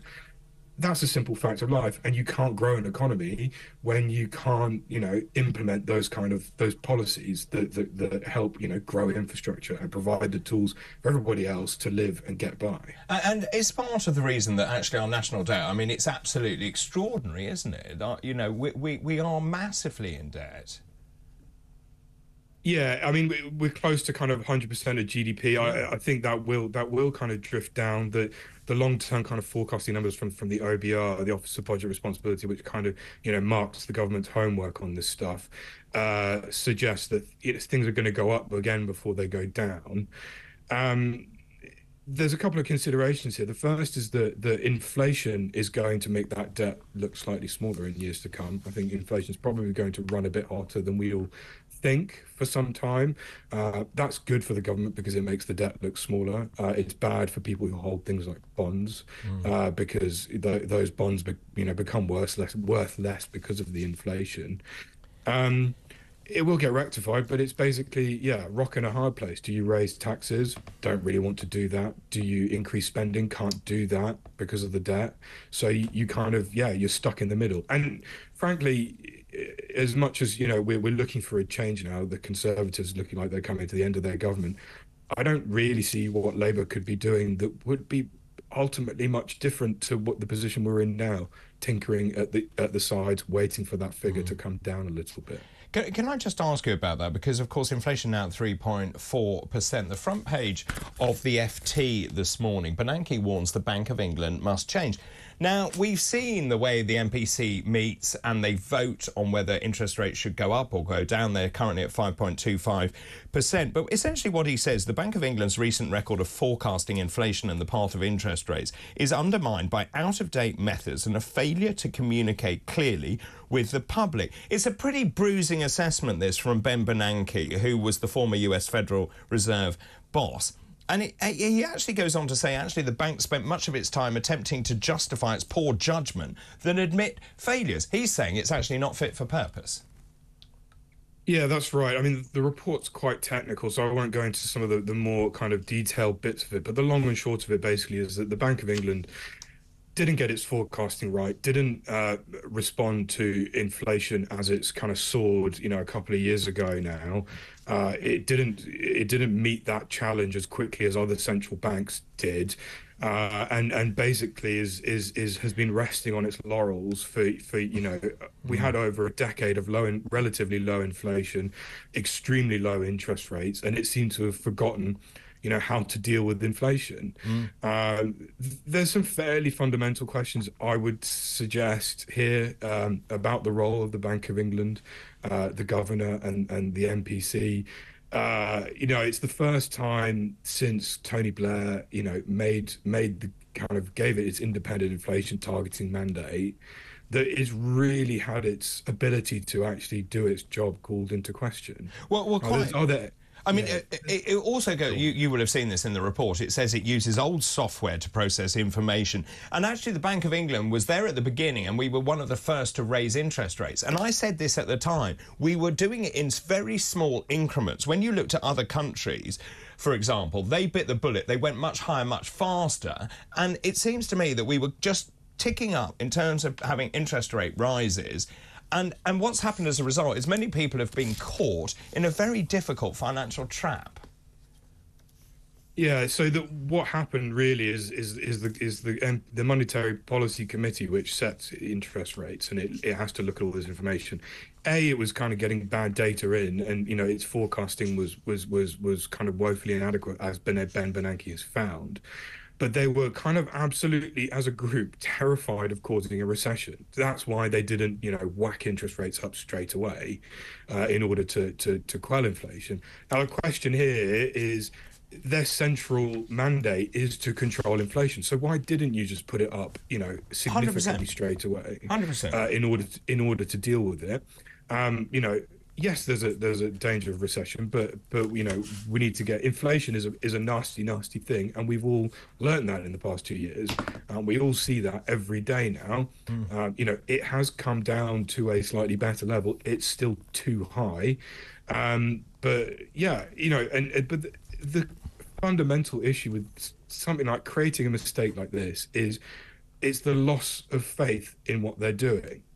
People don't, you know, people look at it and think, you know, you guys have screwed it up. You're not doing the right job. And these institutions exist to ensure that we have stability and, you know, gentle, moderate economic progress, and we don't have runaway, you know, inflation and price rises, this kind of thing. But when you screw up, you create a loss of faith, and it's so, you know, bad because it just undermines the institution that's supposed to be there to protect us. Can I just ask you about Andrew Bailey? He's refused to apologise after this review found significant shortcomings in the inflation forecast. He was really bullish. He said, "We do not do hindsight," when he was asked if he was sorry following the withering assessment by Bernanke. In fact, I mean, the language they use, I mean, it's complete jargon. "We welcome this important review and its recommendations. This is a once-in-a-generation opportunity to update our approach to forecasting and ensure it's fit for a more uncertain world." It's utter gibberish. Yeah, so the first thing I'd say here is my hope is that they actually implement some of the report's recommendations and catch up with other central banks that do a better job of this. My concern is that it will get swept under the rug because we're about to have an election and this kind of thing, and it'll all just kind of disappear in the tumult of that. I think Andrew Bailey's lack of contrition is pretty breathtaking. You know, the bank has kind of presided over a serious, you know, devaluation of people's livelihoods in pure financial terms. And, you know, I think sometimes it's like holding your hands up and saying, "Yep, we got it wrong. Let's fix it. Let's move on," is just the easiest way to get past a crisis. So by coming out and saying, "No, we're not sorry. We did what we did. It is what it is," you kind of just, again, it's about trust, isn't it? It's about faith in the institution. It absolutely is. Can I just ask you very quickly, for those people who are coming to the end of a fixed rate mortgage, what advice would you give them as to what they do? Do they go to a variable rate, hoping that actually interest rates will then come down, or do you fix now? So I will caveat, I'm no mortgage advisor. Sure. I would suggest speaking to a broker at least 6 months before your mortgage term comes up. They will give you the best options possible. Speak to your bank as well, because they will often have a deal that you can move on to without having to take a new kind of credit check and this kind of thing. If you're concerned about affordability, they will always try and help you, although you may not get the best rate with them. There is always a choice, and I would say do not try and time rates. Do not try and time the market, because you're just going to end up in a position in 6 months where you may not know what the situation is, and it might be worse. Really good to talk to you. Thank you very much indeed, Edmund. That's Edmund Greaves, their editor at Mouthy Money and host of the Mouthy Money podcast. Let me just bring you that breaking news from Sydney. Crowds have fled a Sydney shopping mall. Reports of multiple stabbings and a possible shooting. It sparked a major police response. Local media reported gunshots inside the Westfield Mall at Bondi Junction. Police said a critical incident has been declared following the shooting of a male just before 4 o'clock local time. That was 7 o'clock our time. After reports of multiple stabbings, the incident is ongoing. People urged to avoid the area. We'll bring you more on that as and when we get it. Time for a break. After the break, we'll take your calls. Also, we will have our head-to-head. Joining us this morning, Jonathan Liss and Benedict Spence. This is talkTV.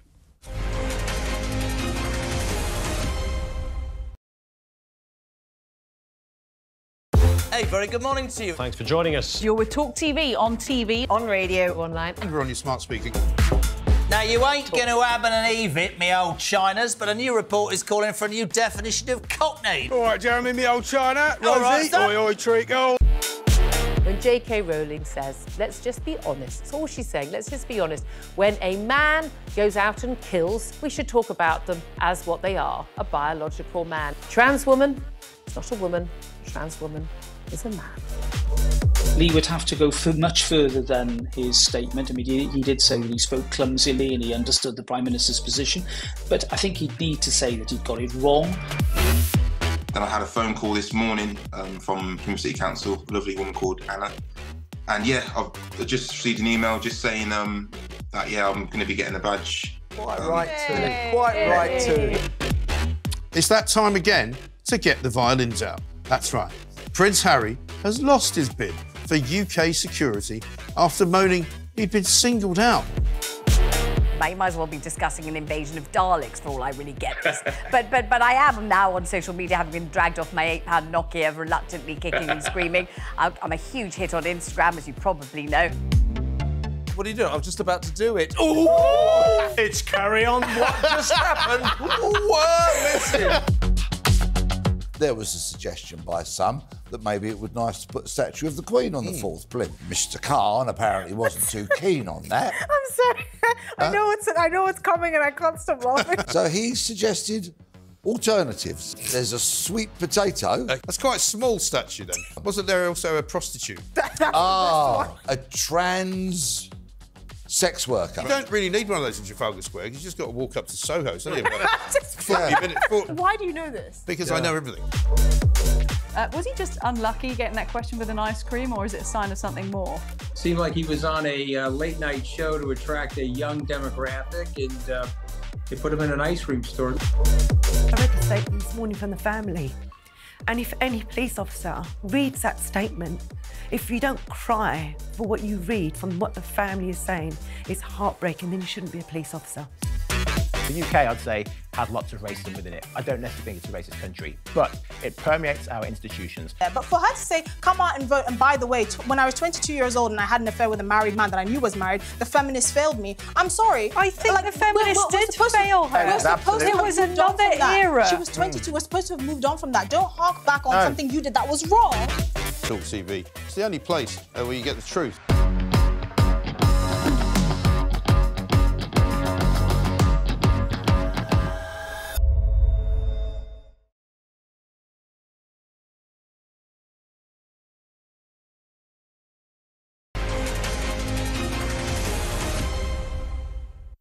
Welcome back to Weekend Breakfast. Time 8:25 now, Saturday, April the 13th. Thank you very much indeed for all your messages. Lots coming in. Jeremy Hunt, he says he's done the hard work. Jeremy Hunt has not done any hard work. It's the hard-working, lowest-paid people of this country who have done the hard work for him. Thank you very much for that. Peter's in Suffolk, in my county, and Peter says, look, David and Renee, we have lots of housing being built in our area. I know, I can attest to that. It's everywhere. But we still only have the same amount of doctors. I think planning laws should include provisions for other infrastructure. Absolutely right. 100%. Yes. This is where they always go wrong. So they build these new towns, you know, you see them popping up all the time with no infrastructure.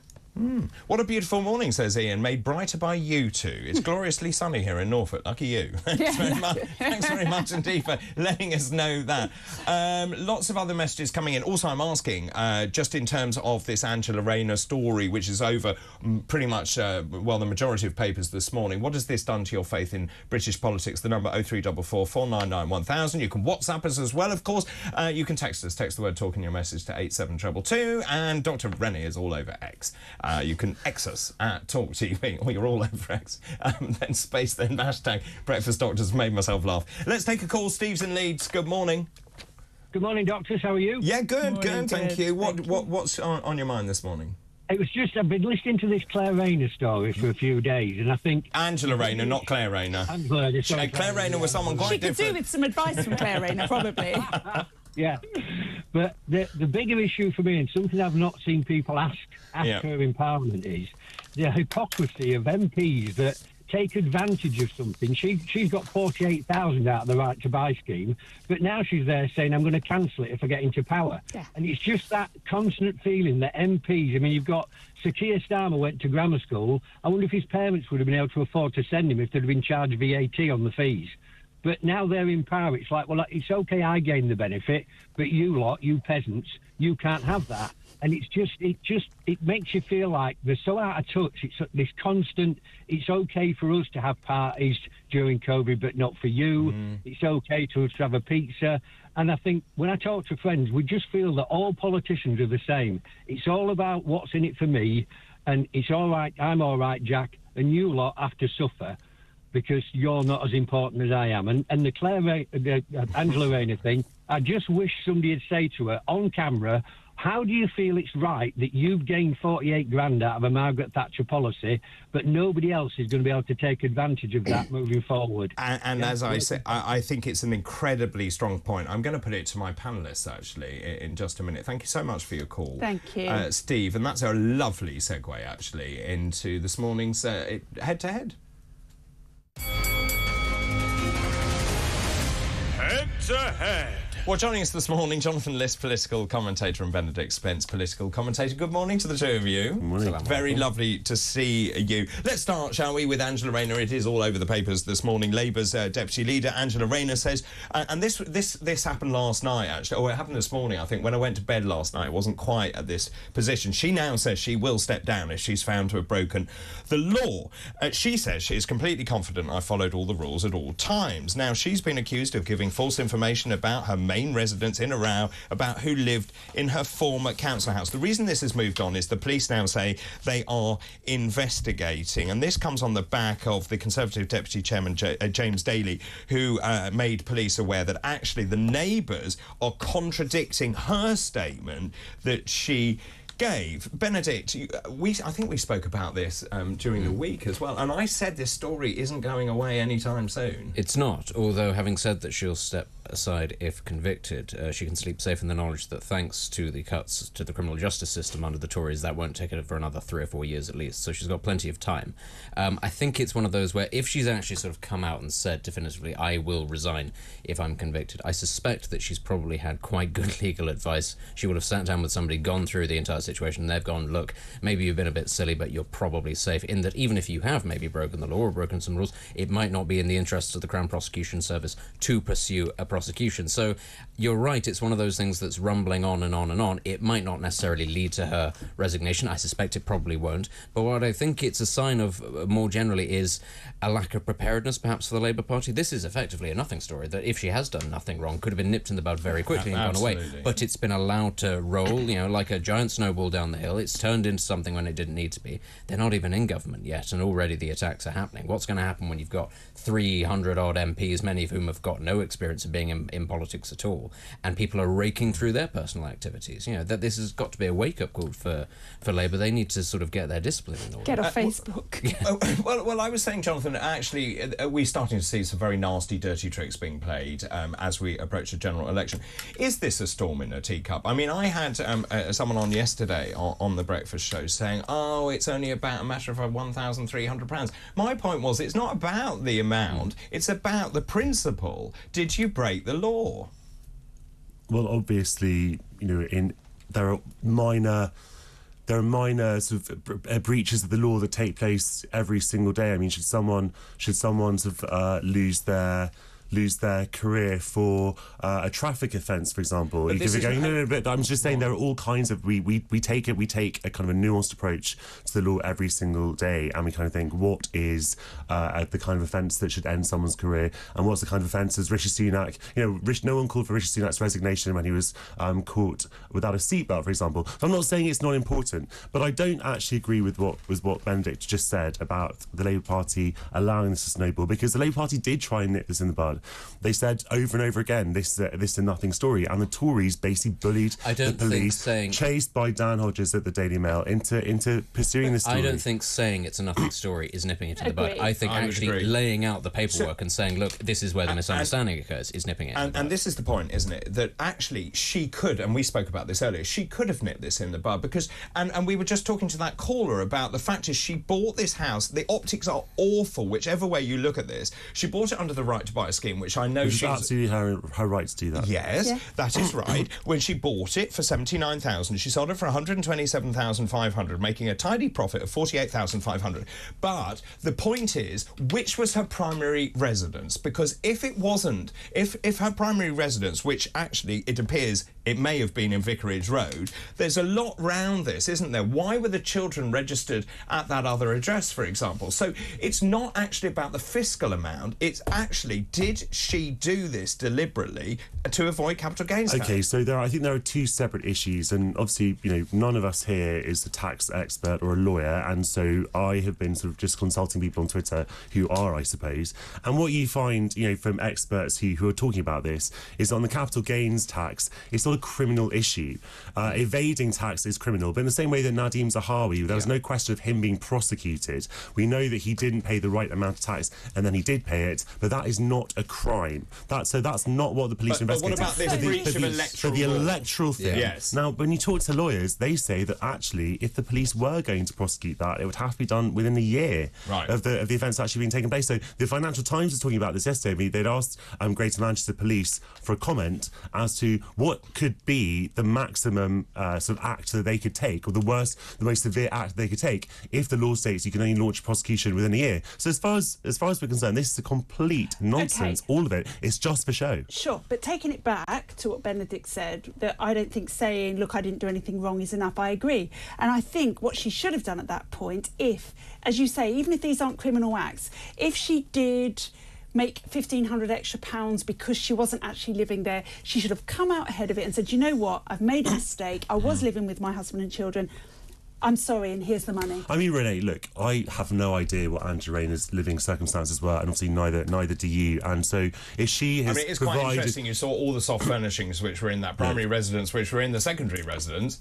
David, we know that people have complicated lives when you have two houses or two sets of soft furnishings. Well, I mean, if you have two properties, you are in fact allowed to have furniture in one of them. They're exactly the same. This was the Daily Mail. I do agree with this, though. Actually, is that lots of families do have very complicated living situations. They go through divorce. They have children. They have. She just multiple. Got married. I think that hadn't she also recently got divorced, and she has since got divorced from this person. People don't have easy, straightforward lives. No. And also, I'm not going to deny, I have no problem with people trying to pay as little tax as they can. I happen to think that capital gains tax in this country is excruciating, and I think it's also bad optics, given that Rachel Reeves has very recently announced that the Labour Party is going to invest over £500 million beefing up HMRC to go after people. Obviously, the implication of that is it's going to be the super rich, but it's never the super rich that they go after. It's people at the bottom. Yes, so it's very bad timing. As I say, but this is the thing, actually. I mean, this is why I suspect nothing will come of this. Angela Rayner would not be foolish enough to go out and say, I'll resign if I've done anything wrong, knowing that, there's a chance. So you think that she has some pretty strong I'm certain. And even if she has, I suspect the CPS would say this isn't in the public interest to pursue the electoral thing for various different reasons. But it does, as you say, it goes back to optics. They're not even in government yet, and the response was not so much to say, look, here's full transparency, we're against sleaze, we're against all of this, we're not like the Tories, we're not like Nadeem Zahawi or whoever. The response was, it's a nothing story, don't talk about it. Right. Does our caller, however, does he have a really interesting... We didn't hear what he said. So what he said is it's not just hypocrisy over Angela Rayner. For example, there are plenty of Labour politicians, I think Chakrabarti is one of them, who sends her children to private schools but doesn't agree with private schools. And they want to wallop on VAT Keir Starmer on went private to a grammar schools. school. He might not be able to do that now if there was VAT on it. Diane Abbott sent her children to but Starmer doesn't schools. send his children to grammar school. It's not Starmer's fault they went to school. No, but where Renee's going is... Starmer sent her children to private school, but she says that they're absolutely horrific.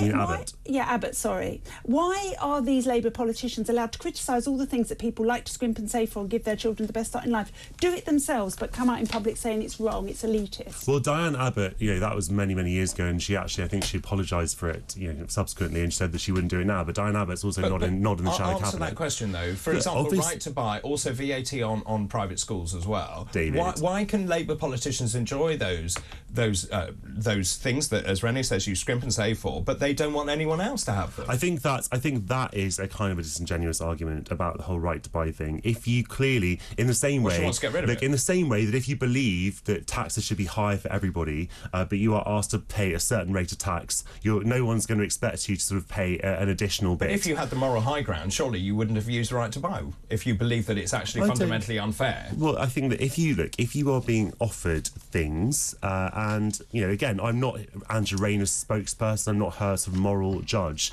but I think that it's legitimate to say that you are part of a society and that you have the same rights and obligations as anyone else in that society. If you were in charge of that society, you would do things differently. She's not, she would argue that she's not trying to make life harder for people to own a property. She would go about it in a different way, and they want to build more houses.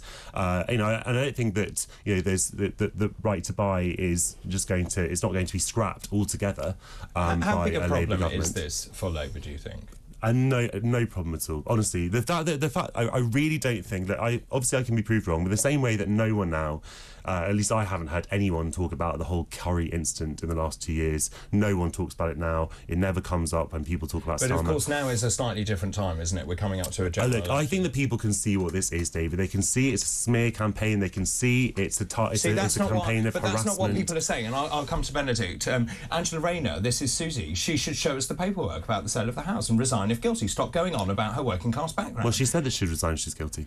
She did, but she is refusing. And also, this goes back to the fact is in Hartlepool by-election, she criticised the Tory candidate. Also, Mark in Coventry, good morning to you. Mark says, the thing that annoys me over Rayner issue is the sheer hypocrisy of the whole thing. She bought the house under Maggie's right to buy a scheme she is opposed to, and then sells it for a profit. So actually, people are cross. I think people are cross. I don't think that they sort of think that it's just a witch hunt, but I don't think that this is a big enough story for them to think, oh, do you know what, I'm going to vote Tory. I think that they look at this story and juxtapose it with everything that's gone on in the last 14 years, and they go, I can probably live with this, frankly, given the state of things that Labour are going to be inheriting. The Tories are not exactly free of sleeves, are they? When people look at what happened in the Conservative Party in the last few years. So I just want to ask you also, Graham Stewart's quit as Energy Minister, and I just wonder what your thoughts are on that. Is that down to just a personal issue? And also, there's a lot of rumblings going on about what will happen and when this general election will be. I think we spoke about this in the week. Any thoughts on Graham Stewart? I think he is an MP whose seat was formerly a safe seat and is no longer a safe seat, and I think he wants to spend more time with his constituents. So he wants to work the seat? I think that he would like to remain an MP, is what I think, and this is a sensible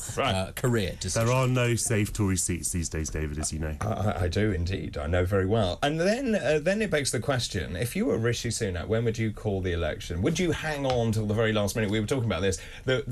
All the political commentators like Ryan Saby, for example, are saying it's October.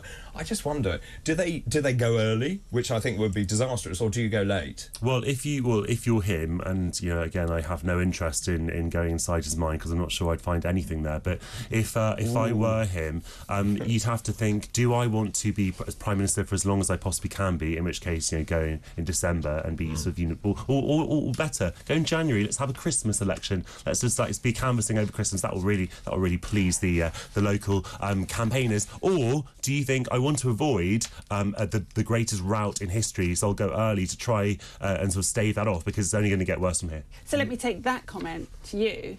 Will he lead the Tories into the next election? I suspect he probably will. I don't think that's the smartest decision, but I think that they don't have the courage, actually, to risk. I also don't think that there's the calibre of MP prepared to put their head above the parapet and say, I'll take that risk. I think that there are several who are lining up for after the election to say, I'll take over afterwards when it's slightly easier to pick up the slack. But I think that that's a general reflection on the state of the party itself. There is nobody who thinks, I actually think that I'm good enough. Lots of them want to be Prime Minister or leader, but none of them actually is convinced that they're good enough to pull that off. And then we get into a kind of an interesting constitutional question as well, because if, for example, the Tories did have a vote of no confidence in him, he'd be within his rights to immediately go to. Yeah. What would happen then? Who's going to be the leader of the Conservative Party in that election? And I will go to a break, but what I've heard is that after the May elections, on May the 3rd, he will then go to ask for permission for an election, because it could be the point that he realises they've done so badly that actually he does do that thing where he pulls the rug from everyone's feet. That's why he was very foolish not to go at the same time as the locals, actually. I think he should have done that because we said all along that's going to be such a catastrophe for the Conservatives. That is going to be the narrative that follows the Conservatives into the summer. Yeah. If they'd had it at the same time, at least they could have died with dignity. Send them to Dignitas, the whole lot of them, honestly. Right, and on that note, thank you very much, Jonathan, Benedict and Jonathan there. Let's go to a break. We'll continue with our head-to-head after this break. This is talkTV.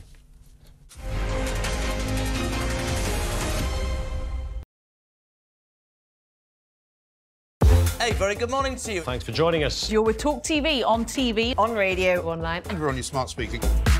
Now, you ain't going to have an Eve it, me old Chinas, but a new report is calling for a new definition of cockney. All right, Jeremy, me old China. All right, Rosie, oi, oi, treacle. When J.K. Rowling says, let's just be honest, that's all she's saying, let's just be honest. When a man goes out and kills, we should talk about them as what they are, a biological man. Trans woman, it's not a woman, trans woman is a man. Lee would have to go much further than his statement. I mean, he did say that he spoke clumsily and he understood the Prime Minister's position, but I think he'd need to say that he got it wrong. Then I had a phone call this morning from City Council, a lovely woman called Anna. And yeah, I've just received an email just saying that, yeah, I'm going to be getting a badge. Quite right too. It's that time again to get the violins out. That's right. Prince Harry has lost his bid for UK security after moaning he'd been singled out. I might as well be discussing an invasion of Daleks for all I really get this. but I am now on social media, having been dragged off my £8 Nokia, reluctantly kicking and screaming. I'm a huge hit on Instagram, as you probably know. What are you doing? I'm just about to do it. Ooh! It's carry on. What just happened? We're missing. There was a suggestion by some that maybe it would be nice to put a statue of the Queen on the fourth plinth. Mr. Khan apparently wasn't too keen on that. I'm sorry. I know it's coming and I can't stop laughing. So he suggested alternatives. There's a sweet potato. That's quite a small statue then. Wasn't there also a prostitute? A trans sex worker. You don't really need one of those in Trafalgar Square. You just got to walk up to Soho. It's only about 40 minutes. Why do you know this? Because I know everything. Was he just unlucky getting that question with an ice cream, or is it a sign of something more?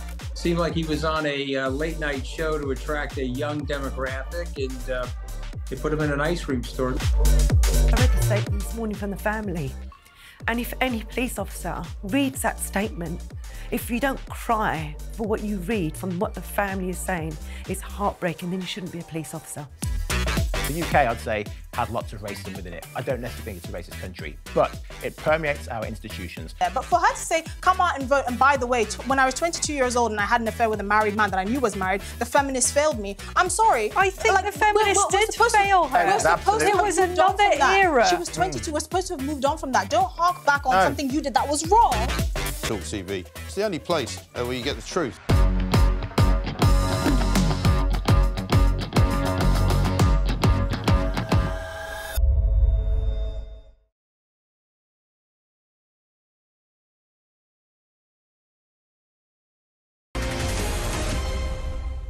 Welcome back to Weekend Breakfast. I just want to update you on what's going on in Sydney. Several people are now feared dead in the shopping centre stabbing. Several people have been stabbed. A man has been shot at a shopping centre near Australia's Bondi Beach. Australian media said 4 people have died, more been injured by a man stabbing people at the Westfield Bondi Junction Centre in Sydney. New South Wales Police said in a statement a critical incident has commenced following the shooting of a male at Bondi Junction. Just before 4 p.m, emergency services were called to Westfield Bondi Junction following reports of multiple people stabbed.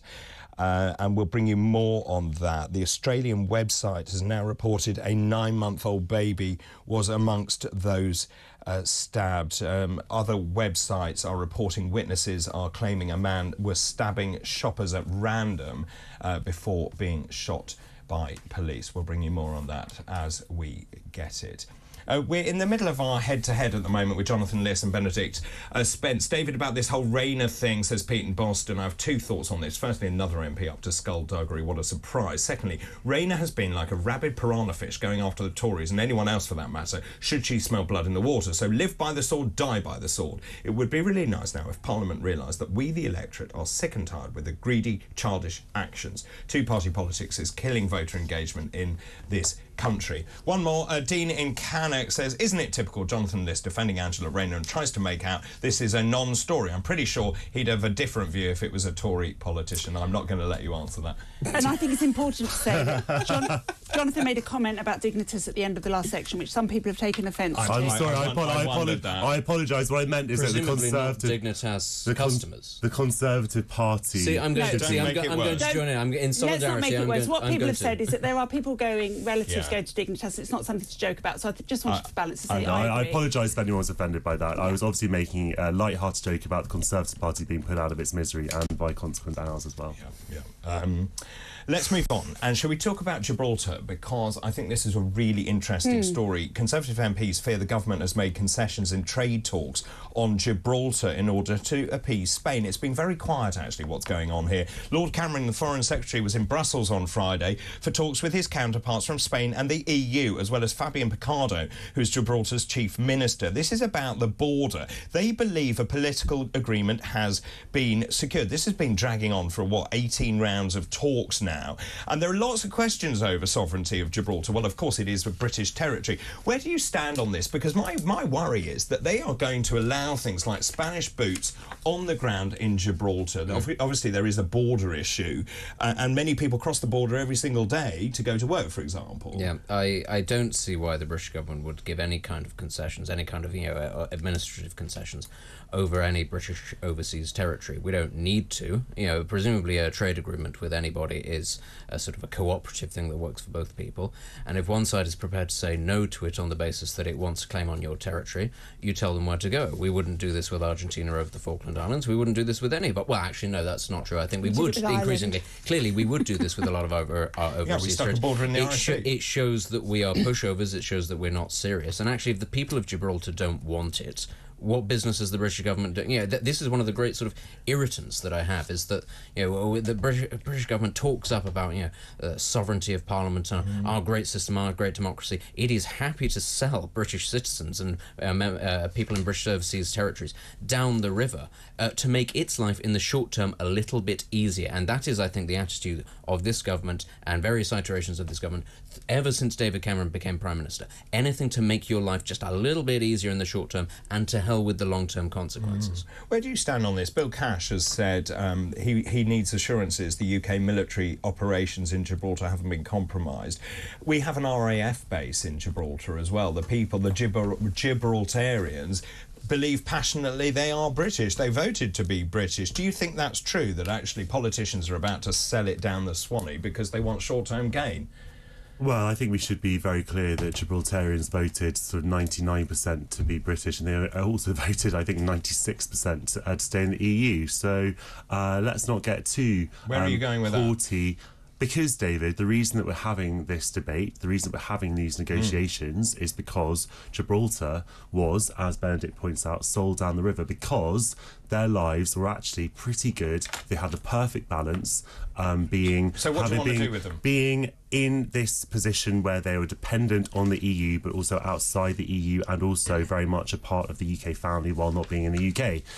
Brexit obviously completely exploded that equilibrium, and because there are so few people there, it was never a major issue, but it gave the Spanish a key bit of leverage that they've been seeking for decades. And obviously, now they have it, and now they're trying to use it. And actually, I think we should be very grateful that they haven't gone further, because they could have closed the border as the border was closed until I think 1985. They haven't done that. Obviously, there are a lot of Spanish people who depend on Gibraltar as well, who go through the border, and so obviously that wouldn't be in the Spanish government's interest. But I think that we have to acknowledge that it's only because of the grace of the Spanish government that things have not been made a lot worse for Gibraltar. Gibraltar since is a Brexit. strategic part of the UK. It's not part of the Gibraltar UK. Strait. It's not part of the UK. It's the UK. It's an overseas territory. But it's a strategic part of the world. The Gibraltar Strait is a very, very important part of landmass. I think what worries me more about this story is that everything's being done again behind closed doors and we don't know anything that's going on. That is what concerns me. It's like the World Health Organization negotiations. We know nothing. So we need to know. I just want to throw into this. The Gibraltar Air Show on the 28th of September was due to take place. The Spanish then said if there was a display by the RAF, it would seek to prevent it from happening. And in fact, they scrapped the Red Arrow's appearance. And they said they did that because they were worried about Gibraltar's post-Brexit border arrangements, which you bring up. Also, apparently, HMS Queen Elizabeth, the largest vessel ever constructed for the Royal Navy, didn't actually sail to Gibraltar because of what's going on. But we are where we are. My worry is we're going to cede sovereignty because the Spanish, as you rightly say, has a foothold into this. David, no, what I don't think is that we're going to cede sovereignty, and the Spanish know we're not going to do that. Clearly, the British government has a long-standing convention that there is self-determination in overseas territories in the same way there is in the Falklands, and I think that's not a left or right issue, and that Gibraltar is clearly, they want to be British despite everything, and so they should be allowed to do that. And look, so what the substance of the deal is, obviously I don't know, but what I can tell you is whatever happens is going to be a lot more difficult than it needed to be, and a lot more difficult than it was before this disastrous Is that Brexit. I told you so?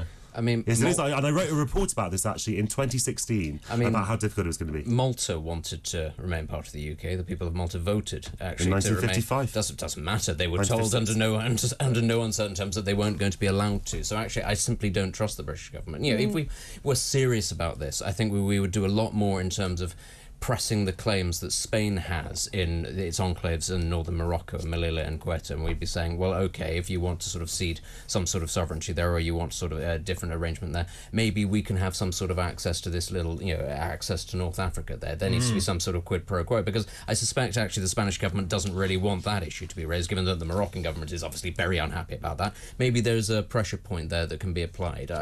It's obviously these things are very... doesn't it, that our politicians are absolutely useless negotiators. So I come to the point that they can't all be just naturally useless negotiators. So surely it's because they're interested more in their careers and the global club than they are in little individual Fundamentally, they don't really care too much about British people who are not their actual constituents. I mean, you can see that in how Northern Ireland has actually been treated. And the fact of the matter is that the average British MP, English MP rather, doesn't know anything about Northern Ireland and doesn't want to know anything about Northern Ireland. So imagine how they feel about Gibraltar. The first 2 years of the Brexit debate, that people, my organisation published a report about Northern Ireland and Brexit, just as we did about Gibraltar and Brexit in 2016, and the government denied there were any problems with either of those, but particularly Northern Ireland, for 2 years. Indeed, as you know, I campaigned and we said we would leave as one United Kingdom, including Northern Ireland. Of course, we got sold away. We talked about the 80-seat majority. They could have actually ensured that didn't happen, but it did happen. And I agree with you. I don't trust the British government either. No, I don't. And again, not to sort of go back,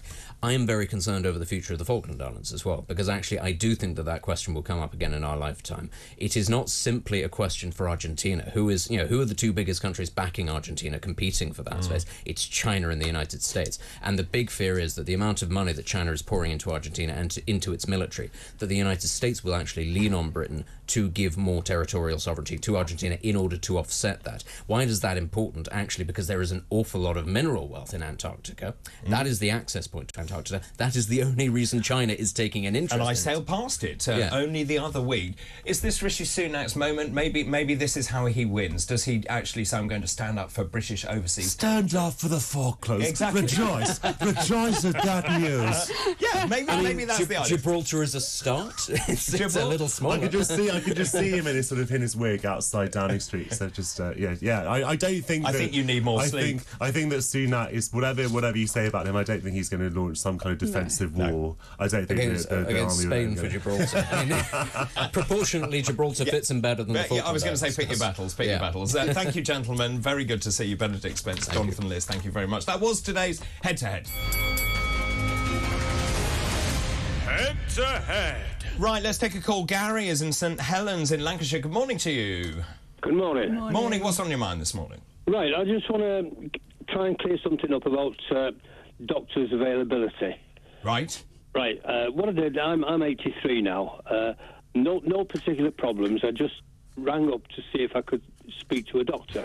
Well, you've got two. You got Fire two. away. Yeah. Yep. Right. I got two options.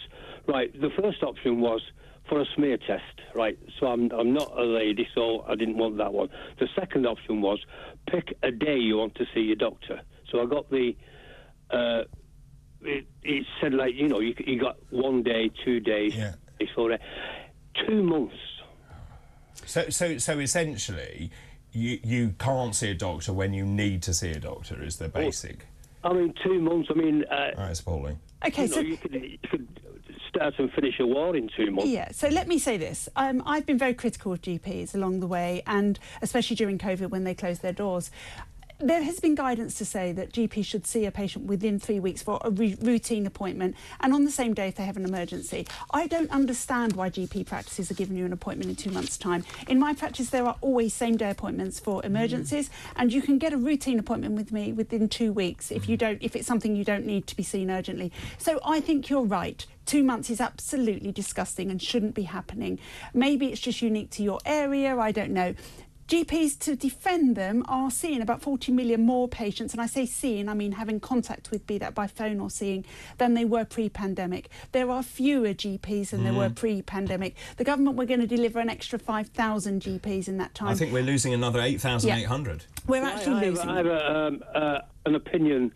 Well, I just want to throw it in and see what it sounds like to you. Right, Bupa. Right. Yes. You know what Bupa is? Yes, yes. Sorry, time is very tight. So, yep. Right. So, Bupa, I could ask to see a doctor. Say the doctor's name is Mr. Simpson. Yep. I want to see Mr. Simpson. Okay. How many days do you want? Right. You've got 2 months before he can speak to you on the phone, not speak to you by person to person on the telephone. Right. You know. Okay. Right. Time is short. So I really only have a minute. In Bupa, I could say, I want to see Mr. Simpson. Okay, because he gets paid for it. It's the same Mr. Simpson. It is, but just to counter that, because the way clinicians work is they are contracted to a certain number of hours for the NHS, and what they do in their free time is up to them. And so that is unfortunately the system we're in. Gary, I'm so sorry I have to end the call there. As I said, time is very tight indeed. Thank you for your company so far. After the break, we're going to be popping over to the United States. Caroline Faraday will be joining us. We're going to be talking about a number of stories taking place over there. We're also, later on this morning, have Steve Denyer joining us for Denyer's Delights, a big favourite of ours, I think, when Mr. Denyer pops in. That will take place at about 9:20 this morning. Also, we take more of your calls, your thoughts and your opinions. Don't go anywhere. This is talkTV. We're broadcasting live from London.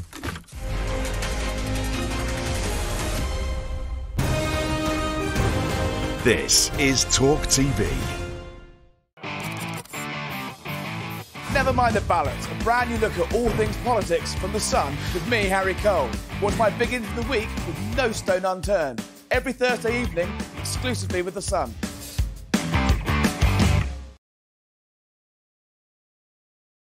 Hey, very good morning to you. Thanks for joining us. You're with talkTV, on TV, on radio, online. And we're on your smart speaker. Now, you ain't going to ab and eve it, me old Chinas, but a new report is calling for a new definition of cockney. All right, Jeremy, me old China. All Rosie, right, oi, oi, treacle. When J.K. Rowling says, let's just be honest, that's all she's saying, let's just be honest. When a man goes out and kills, we should talk about them as what they are, a biological man. Trans woman, it's not a woman. Trans woman is a man. Lee would have to go much further than his statement. I mean, he did say that he spoke clumsily and he understood the Prime Minister's position, but I think he'd need to say that he'd got it wrong. Then I had a phone call this morning from City Council, a lovely woman called Anna. And yeah, I've just received an email just saying that, yeah, I'm going to be getting a badge. Quite right too. Quite right too. It's that time again to get the violins out. That's right. Prince Harry has lost his bid for UK security after moaning he'd been singled out. about. You might as well be discussing an invasion of Daleks for all I really get this. but I am now on social media, having been dragged off my £8 Nokia, reluctantly kicking and screaming. I'm a huge hit on Instagram, as you probably know. What are you doing? I was just about to do it. Ooh! It's Carry On. What just happened? Whoa, listen.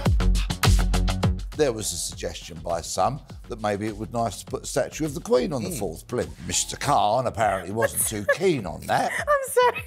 I know it's coming and I can't stop laughing. So he suggested alternatives. There's a sweet potato. That's quite a small statue then. Wasn't there also a prostitute? A trans sex worker. You don't really need one of those in Trafalgar Square. You just got to walk up to Soho. It's only about Just 40 minutes. Why do you know this? Because I know everything. Was he just unlucky getting that question with an ice cream, or is it a sign of something more? Seemed like he was on a late-night show to attract a young demographic, and they put him in an ice cream store. I read the statement this morning from the family, and if any police officer reads that statement, if you don't cry for what you read from what the family is saying, it's heartbreaking, then you shouldn't be a police officer. The UK, I'd say, has lots of racism within it. I don't necessarily think it's a racist country, but it permeates our institutions. Yeah, but for her to say, come out and vote, and by the way, when I was 22 years old and I had an affair with a married man that I knew was married, the feminists failed me. I'm sorry. I think the feminists did fail her. It was another era. She was 22. We're supposed to have moved on from that. Don't hark back on something you did that was wrong.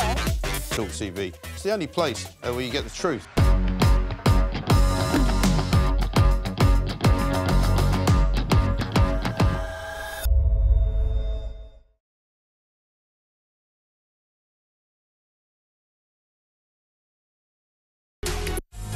Want to get to grips with the stories that really matter? To cut through the spin and the BS. Want unvarnished and fiery debate? Then join us for Crosstalk. 1 o'clock every weekday.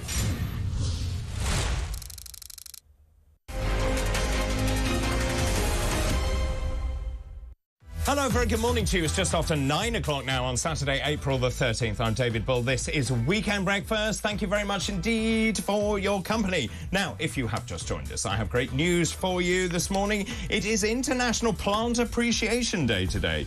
Yes, it's a day dedicated to recognising plants' incredible diversity, beauty and importance. It's also International Scrabble Day today, a day when we celebrate the popular board game. Now, it falls on April the 13th to mark the birthday of its creator, Alfred Moshe Butts. Yay! And good news for Renee. The Take That Tour 2024 begins today in Sheffield. The question is, could it be magic? And I think it probably could be, yes. Wow. Yeah, wow. Right, let's go to today's fascinating fact, shall we? Today's fascinating facts. Dr. Rennie, what were they? 1570. Yes, very good. Guy Fawkes was born. Yes. Where was he born? York. Yes. And I didn't know that. I didn't know that. And he went on to carry out the gunpowder plot in 1605. Very good. Very impressive indeed. Next one. OK. 1742. Yeah. Handel's Messiah was played for the first time in Dublin. I'm really confused by that. Why would it be in Handel's Messiah in Dublin? But anyway, OK. Yes, very good. 1935. Yeah. Imperial Airways. Yes. Launched, with Qatar Airways. No, with Qantas. Qantas. Not Qatar. Ran the first ever London to Sydney flight. I mean, that's interesting, because I then thought Imperial Airways, if you remember, then became BOAC, British Overseas Airway Company. I don't remember. Which is well, I wasn't around, but it's the precursor of British Airways. But I think that British Airways also, anyway, they merged, and that's how it all came about. Anyway, you did very well, Thank you very much. And you had some others as well that I really can't remember. We'll leave it there, shall we? Those are today's fascinating facts. Now, I just want to bring you the news that's coming in from Sydney. Several people have been stabbed. A man has been shot at a shopping centre near Australia's Bondi Beach. Australian media said 4 people have died. More have been injured by a man stabbing people at the Westfield Bondi Junction Centre in Sydney. New South Wales police said a critical incident has commenced following the shooting of a male at Bondi Junction. Just before 4 p.m, emergency services were called to Westfield Bondi Junction following reports of multiple people being stabbed. News website news.com.au reports witnesses claiming a man began stabbing shoppers at random before being shot by police. It's also reported by an Australian website that a 9-month-old baby was amongst those who were stabbed. We believe the baby is now in hospital. That's the latest coming out of Sydney. We'll bring you more on that as and when we get it. Lots of messages coming in as well. Thank you for all of those. Alison says, good morning, David and panel. Great debate. Thank you. Although I'm sick and tired of all this gotcha politics and media coverage on all sides and with most high-profile people. Regarding Angela Rayner, a fish rots from the head. The behaviour of those wanting to lead should be beyond reproach. I can't read some of these because we're in purdah at the moment because we have the local elections coming up. But let's just say many of you feeling very passionately about certain parties. This is quite interesting. Ivan says the May local election results will be so disastrous that Sunak will be forced to resign. So the election in January. Now, there's differing opinions on this because Sunak could, sure, they could lean on him, but he could then go to the country. He could, and if I were him, that's what I would do. What, take everyone down with you? Yeah. I mean, that's the threat that they're probably living with, isn't it? Look, if we do this, this is what he's going to do. It's a game of poker. Politics is always a game of poker. But real people are caught in the middle of it. Yes, but they're not listening to us, David. When did they last listen to the people? Interesting. Mick, one of our regulars, says, good morning. Standards in politics and the public sector have rapidly declined due to second best being the norm and the lack of self-discipline. Let me give you some examples. The police, the civil service. I think he's onto something there. I think he is, but I think it's also a combination of the fact that any time a politician now tries to stand up and do something bold, there will always, without shadow, be somebody who says that's not fair. Be that welfare, be that sick notes, be that schools and education, be it trans stuff, whatever it is. There's always a minority group who will stand up. They'll get the front pages to say this is going to disadvantage me massively. We've moved to this minority group rule now, where as soon as somebody shouts, that's it, it doesn't happen. We need to go back to the majority. We need to make rules and laws for the majority. Where did that go wrong? I was just sort of ruminating in my own head. You know, and we've talked about the military threat that we face. When the country, if the country does become under enormous threat, do we then pull together? Is that what it takes? I'm not sure, actually. I'm not sure there's enough base cohesion for that to actually happen. Because, again, the minority who don't agree with whatever the war is, who don't agree that we should have, you know, soldiers fighting, will be the loudest. So it's all me, me, me? It is all me, me. It's an entitled society, and we're not thinking of the greater good of people. How do you change it? Well, we would need somebody very bold, much bolder than any of the politicians that exist to this day, who would be prepared to stand up, like Maloney did, but then to follow through, because she's not even following through, because now she's under pressure. God, it's fascinating. We should talk about that another time, actually. Right, let's pop over to the United States. It's time for Transatlantic Talk. Transatlantic Talk with Caroline Faraday.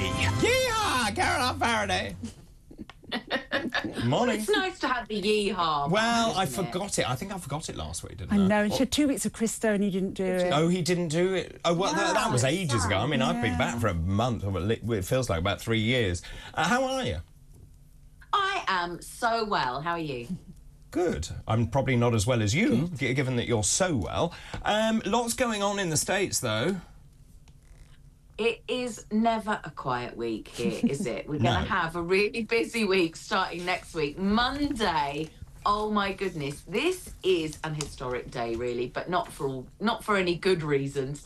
It is the first time that a former president has been on a criminal trial, and that will start on Monday, Donald Trump's criminal trial in the hush money. I know there's so many that you're going to have to tick it off your list of things that Donald Trump is in trouble for, but this one is the hush money payments to the adult movie star Stormy Daniels. Yes.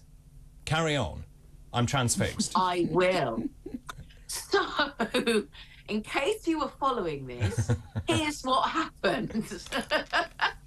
Basically, in the 2016 election, he apparently had let's call it a liaison with Stormy Daniels in 2006-ish. And in 2016, he didn't want that information apparently coming out in the public eye because he was running for president of the United States. And he paid her, allegedly, $130,000. Now, this all came to light through his former fixer, Michael Cohen. What's wrong with that, you say? So what if he paid her $130,000?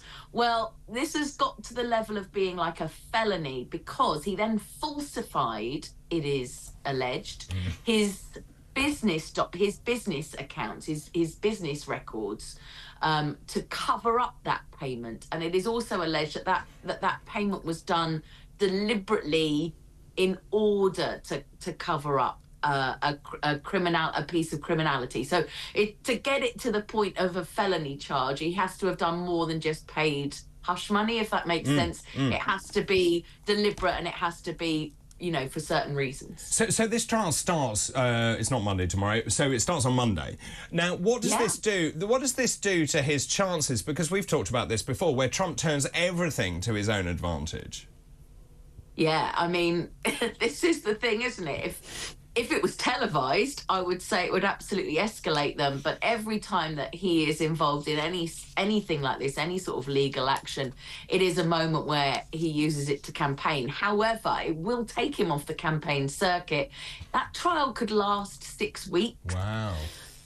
Each count, and there are 34 felony counts, carries up to 4 years in jail. Now, even if he's found guilty, I think there is the likelihood that they're going to say, OK, you're off to jail for 136 years, I think is pretty slim.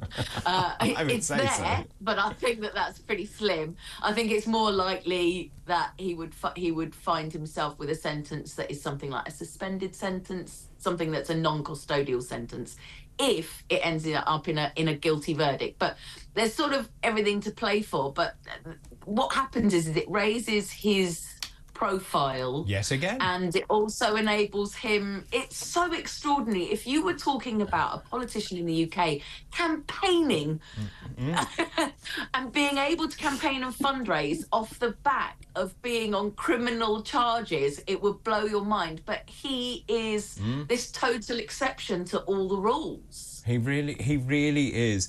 Should we talk quickly, if we can, about O.J. Simpson? We did quite a lot on this on the show yesterday. I wonder what your response is. Obviously, this is O.J. Simpson, the former American football star turned actor. He died at the age of 76.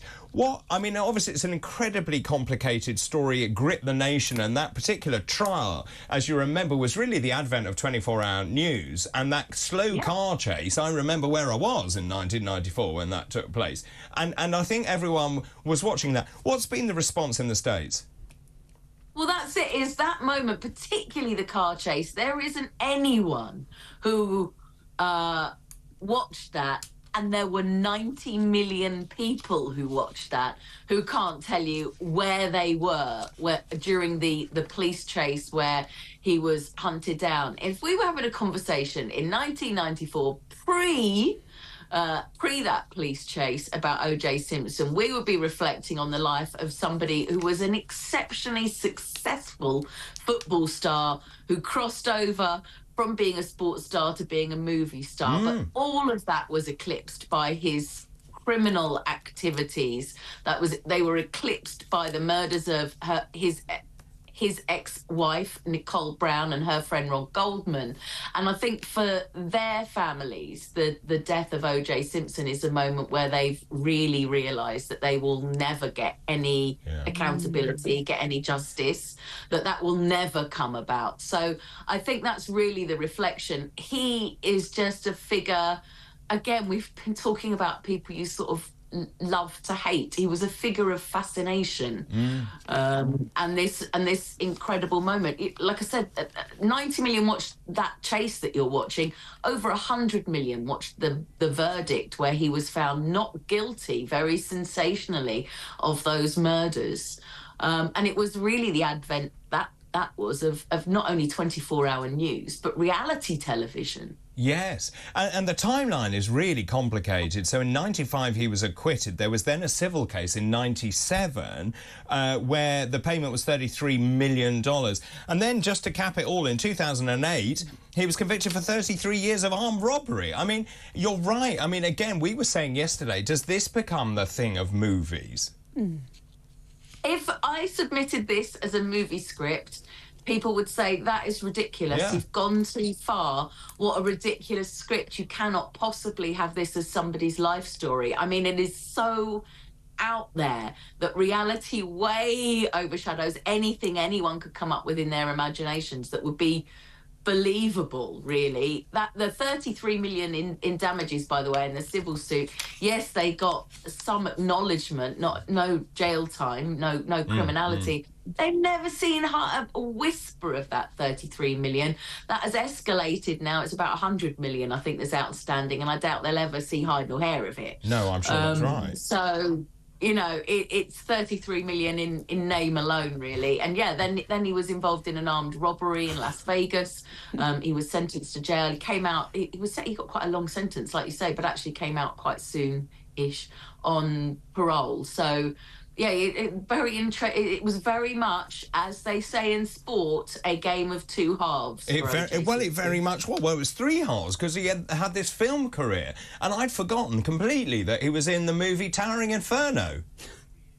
Yeah, well, the thing about O.J. Simpson, if you go back to that sort of point in time, he was this good-looking football star who crossed over and kind of was cross-racially popular. You know, he was very mainstream. He was in commercials and then had this film career. He was in Naked Gun movie. Yeah, you know? Naked Gun was brilliant. He was almost he was a comedy star before he was, he wasn't so much a serious actor, but he was in a lot of comedy movies. I mean, it's extraordinary. As you say, truth is stranger than fiction.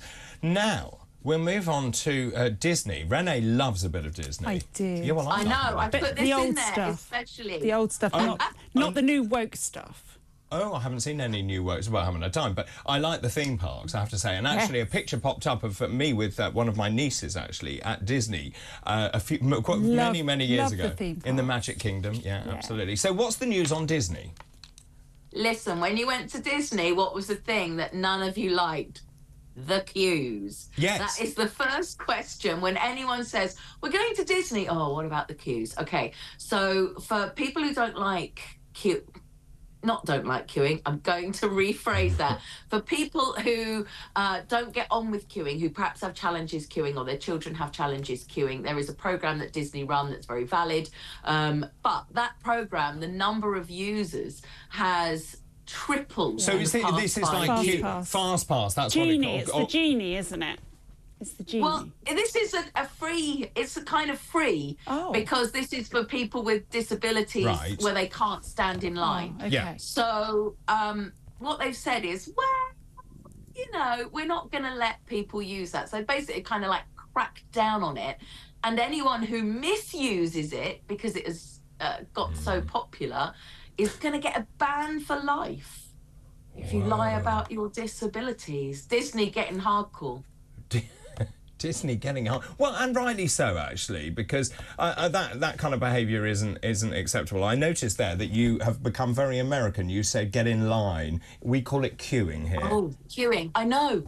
Have you tried saying that? I say all sorts of weird stuff. Now I have to ask people whether they're in line, if I'm seeing they're there, and say various other things. I told you that when I lived there, I couldn't understand what cilantro was, and I kept going around thinking, oh, is this new herb, because they say herb. Oh, you said herb with no H. Yeah, I know, so that's what you lot say. And then, so it turns out cilantro isn't a new herb, it's coriander.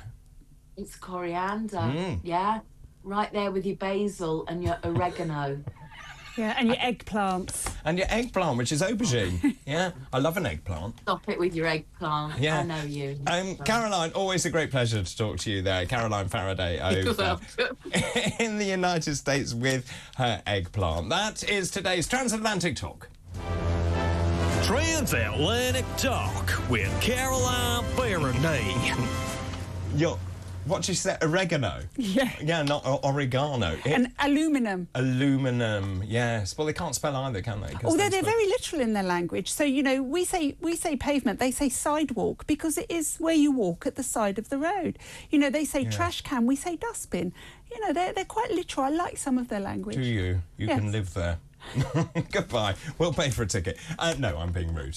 Renee, thank you very much indeed for the moment. Keep all of your calls coming in, please, your messages coming in. We'll go through some of those. After the break, Mr. Steve Denyer joins us with Denyer's Delights. Don't go anywhere. This is talkTV.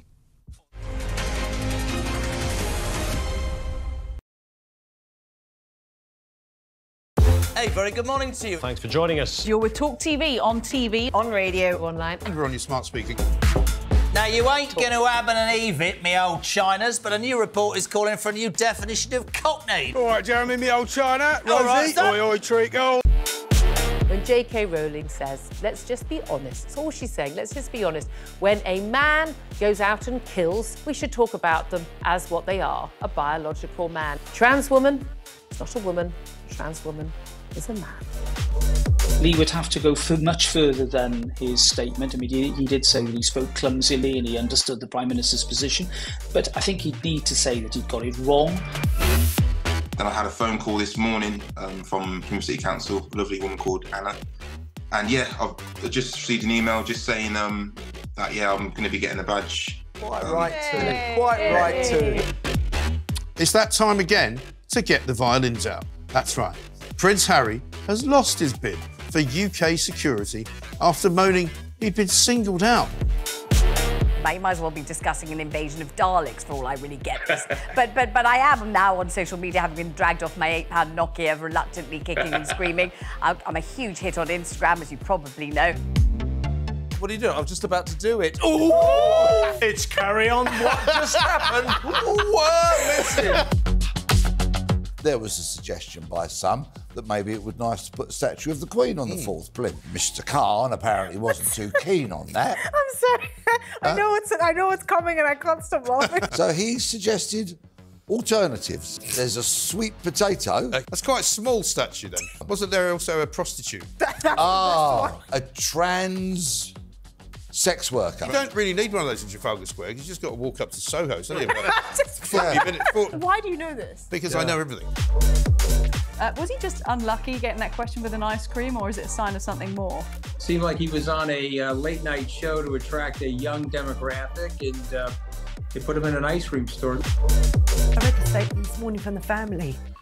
And if any police officer reads that statement, if you don't cry for what you read from what the family is saying, it's heartbreaking, then you shouldn't be a police officer. The UK, I'd say, has lots of racism within it. I don't necessarily think it's a racist country, but it permeates our institutions. Yeah, but for her to say, come out and vote, and by the way, when I was 22 years old and I had an affair with a married man that I knew was married, the feminists failed me. I'm sorry. I think the feminists did fail her. It was another era. She was 22. We're supposed to have moved on from that. Don't hark back on something you did that was wrong. talkTV. It's the only place where you get the truth.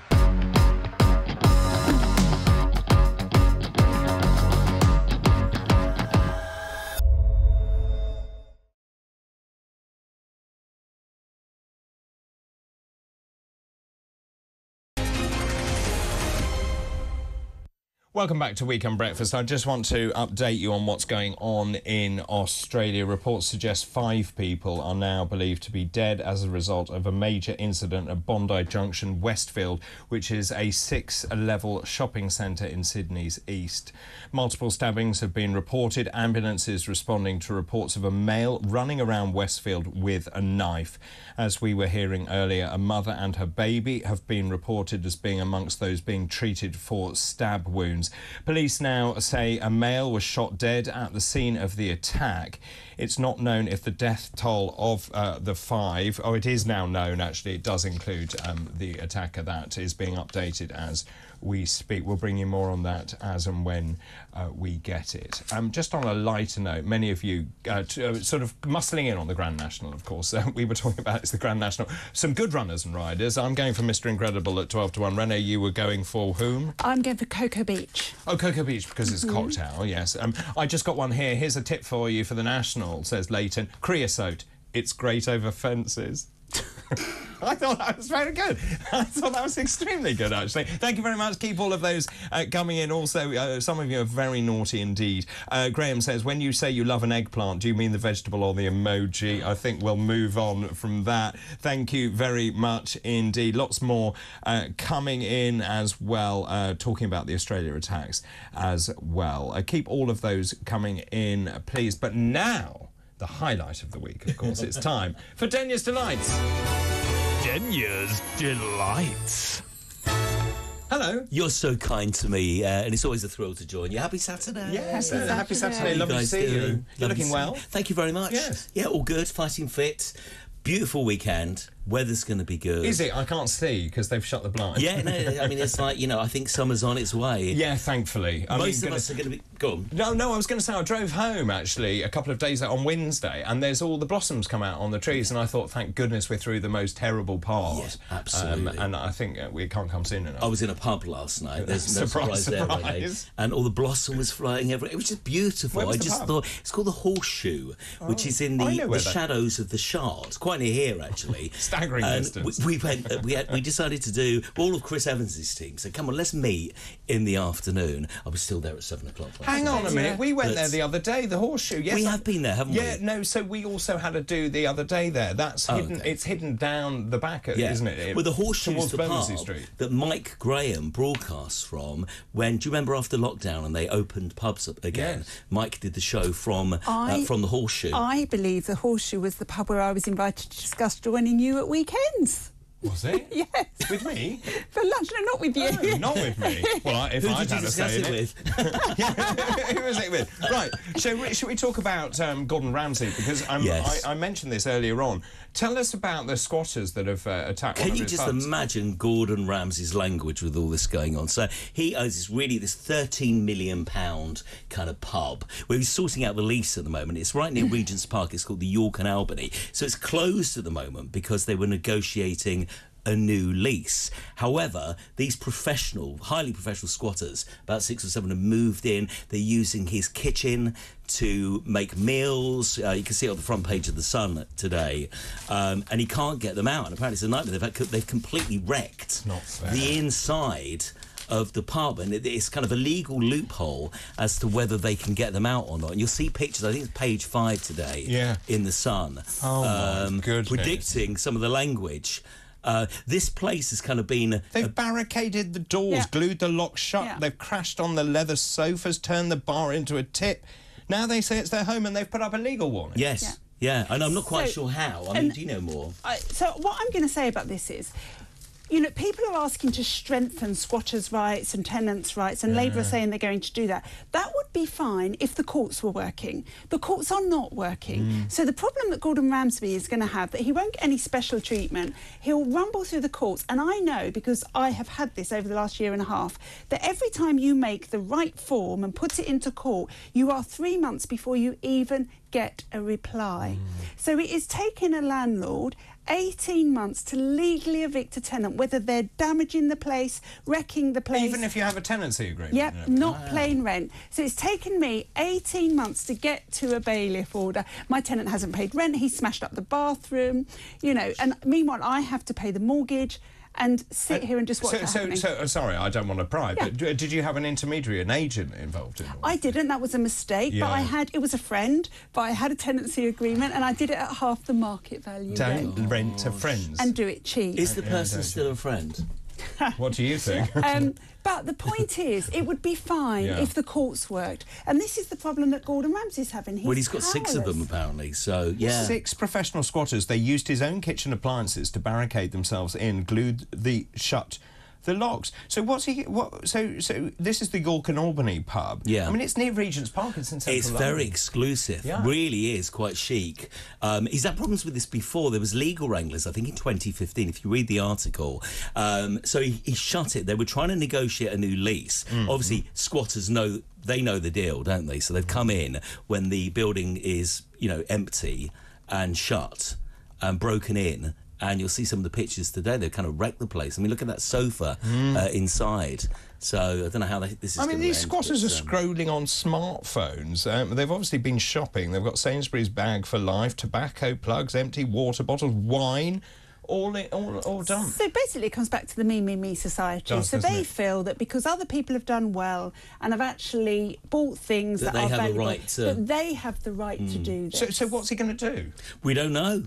Apparently, it's a proper nightmare. I think what he should do is maybe go in there and use the guys and do some kind of reality, see how good cooks they are. I'm staggered. So they've stuck this note on the front saying, here is a legal warning that we occupy the property at all times. There is at least one person in occupation. That any entry or attempt to enter these premises without our permission is a criminal offence. And any one of us who's in physical possession is opposed to such entry without our permission.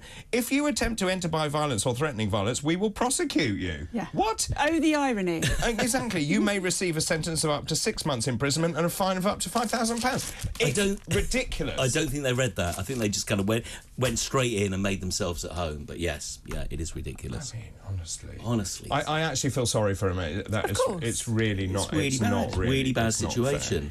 Harry Styles has done well. Yeah, Harry Styles has done very well. Stepped forward, our highest earning singer. Do you want to know how much he earned last year? He earned £2 million every week last year. Now, I've worked this out on my app. It's £290,000 a day. You think he'd buy better clothes, wouldn't you? They are dreadful, aren't they? I mean, I know I sound old. But he looks good in anything. He can wear anything. No, he can go on stage in a bin liner. He really doesn't. Look at that. Doesn't. That is a mess, a shambolic mess. Well, I wouldn't wear it, but, I mean... I don't know, you'd look I'll good. give it a go. He looks like that comedian entertainer guy, the short one who used to wear the cap as well that matched those. Ronnie Corbett? No. Kids one. It'll come to me in a minute. Okay. Just an old one or a new one? Timmy Mallet. Yes. Timmy good, Mallet. I got that. Oh, yeah, I know Timmy. Well, by the way, Timmy Mallet is on Virgin Radio 80s Plus this morning at 10 o'clock. There What you a go. plug. What a great 10 o'clock. segue. What a segue. This is why I'm paid the big bucks. What I'm paid. Harry Styles spent £71 million on concert tickets. So if you're a star, it's really interesting. If you are a star, this is what Taylor Swift is proving, you have to go out there. You have to perform. The money is now, it's not in the kind of streaming. The money is in the performance. So like £30 million just on the merchandise from like the T-shirts and, the Harry Styles bags. So what is it about Harry Styles that sets him apart? How has he become this great sort of icon? What is it in your view? I think he's a terrific performer. I think, especially for people in this country, we feel like we've grown with him from his days, on TV, on the X Factor with One Direction, what have you. And he's really, the music, the last album is incredible. I love Harry's House. I love every single track on there, and they're all different, and they're all kind of forward-facing tracks. He's got brilliant producers. Some people say in years to come he will be the Mick Jagger of the current generation. He will grow and grow and grow. Interesting. Yeah. Now, we spoke about Back to Black. I think did it start yesterday? Premiered It did. yesterday? Yesterday was the first day. Now, you, because you've got lots of friends, you went on your own to see. You went on your own to have a look at it. So there were a lot of reviews on this about whether the lead character can actually sing. Yeah. I saw the trailer and I wasn't overly impressed by the trailer. Well, can I just pause you there? Can we have a quick look at the trailer, just to give people an idea? Let's hope we've got the trailer.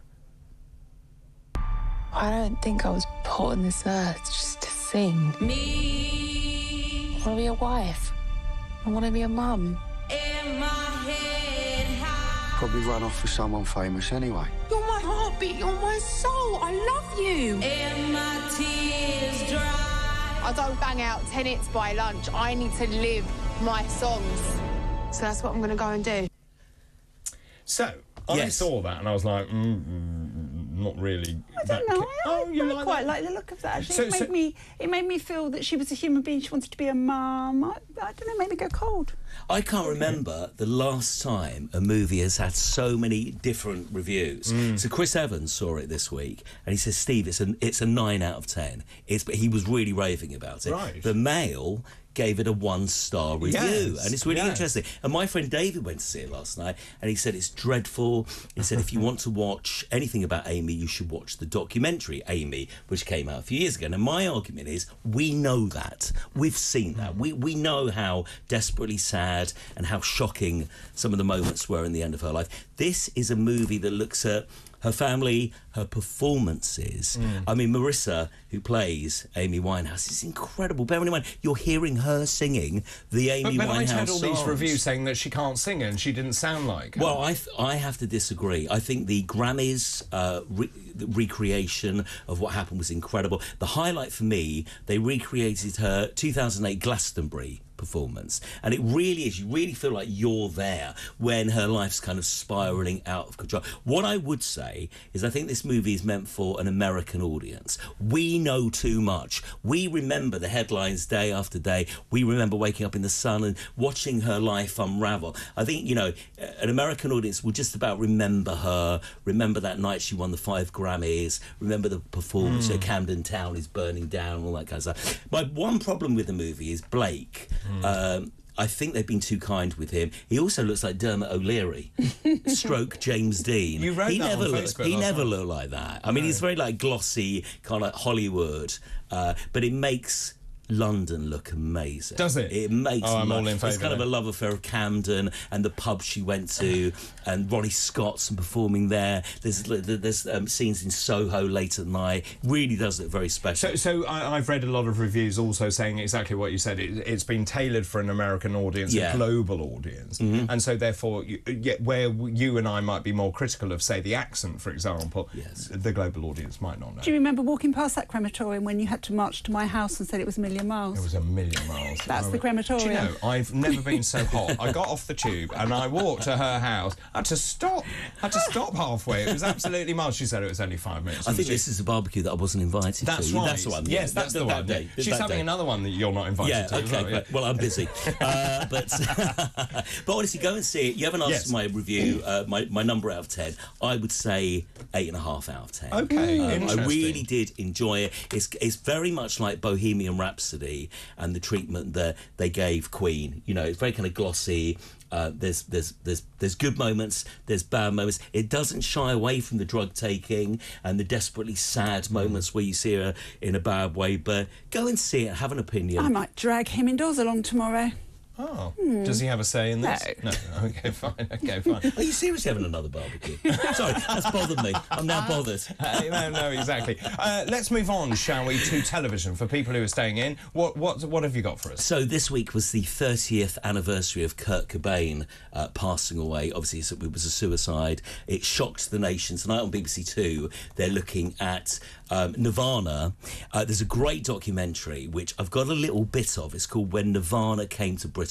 Look at the hairstyles. Look at the clothing in this early 90s. What were we thinking? Having sold over 1 million records in 6 weeks, they're straight in at number 9. Here's Nirvana with Smells Like Teen Spirit. It was time when the music industry rocked.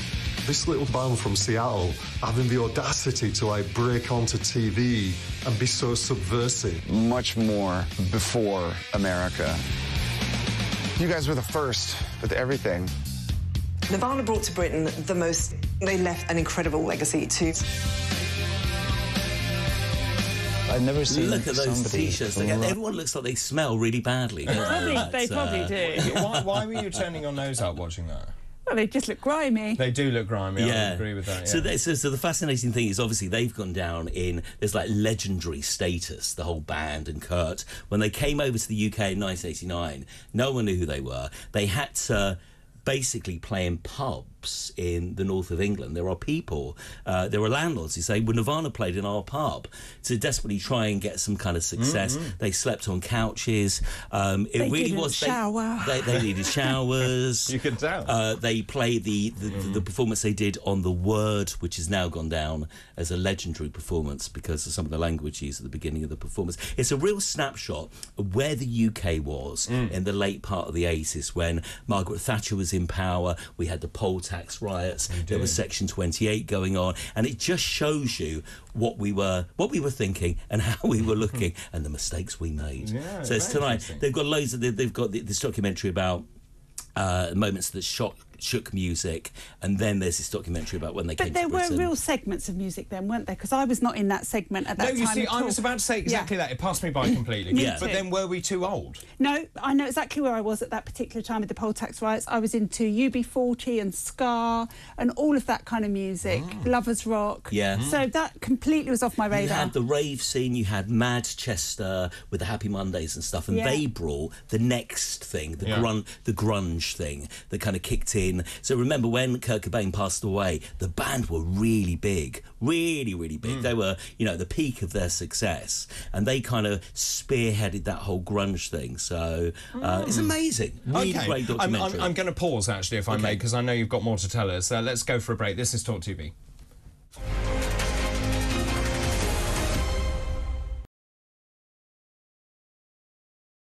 Hey, very good morning to you. Thanks for joining us. You're with talkTV, on TV, on radio, online. You're on your smart speaker. Now, you ain't going to have an eve me old Chinas, but a new report is calling for a new definition of cockney. All right, Jeremy, me old China. Rosie, All right, oi, oi, treacle. When J.K. Rowling says, let's just be honest, that's all she's saying, let's just be honest. When a man goes out and kills, we should talk about them as what they are, a biological man. Trans woman, it's not a woman. Trans woman is a man. Lee would have to go much further than his statement. I mean, he did say that he spoke clumsily and he understood the Prime Minister's position, but I think he'd need to say that he'd got it wrong. Then I had a phone call this morning from Plymouth City Council, a lovely woman called Anna.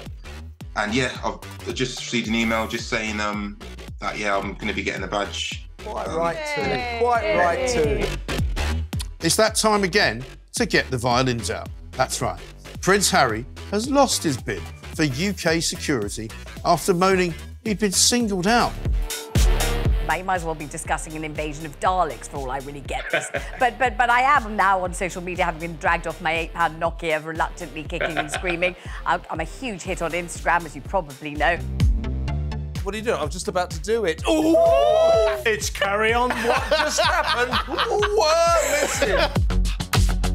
There was a suggestion by some that maybe it would be nice to put a statue of the Queen on the fourth plinth. Mr. Khan apparently wasn't too keen on that. I'm sorry. I know what's coming and I can't stop laughing. So he suggested alternatives. There's a sweet potato. That's quite a small statue then. Wasn't there also a prostitute? A trans sex worker. You don't really need one of those in Trafalgar Square. You just got to walk up to Soho, so you 40 minutes. Why do you know this? Because I know everything. Was he just unlucky getting that question with an ice cream, or is it a sign of something more?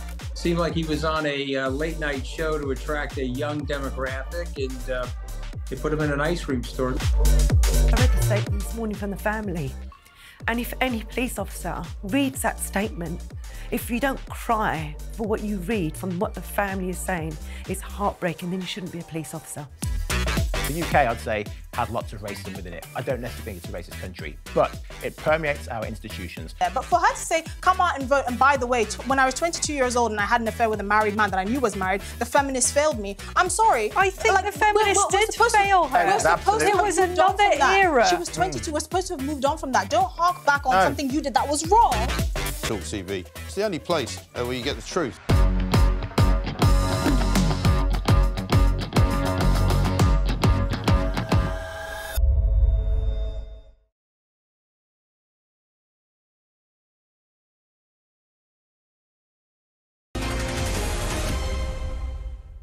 Welcome back to Weekend Breakfast. There's lots of you getting in touch. This is Roy in Devon. Harry Styles has no style. His music makes me run a mile. I agree. I know you won't agree with that, That Mr. rhymed. Denyer. It did. That was the whole point. We were talking about Gibraltar earlier We as well, were. weren't we? Yeah. Good morning, doctors. This is Simon in Hull. Good morning to you. Good morning, doctors. Cracking show. Let's give Gibraltar back to the Spanish, and then we get Benidorm in return. Let's face it, it's practically British already. I would concur with that. It is practically British already. I have one from Mike, who says, Renee, you're right. A teacup rattled and the government stopped drilling for shale gas, which would have helped save their country's economy. Yeah. A few kids glue themselves to the road and we send billions to China to make wind turbines.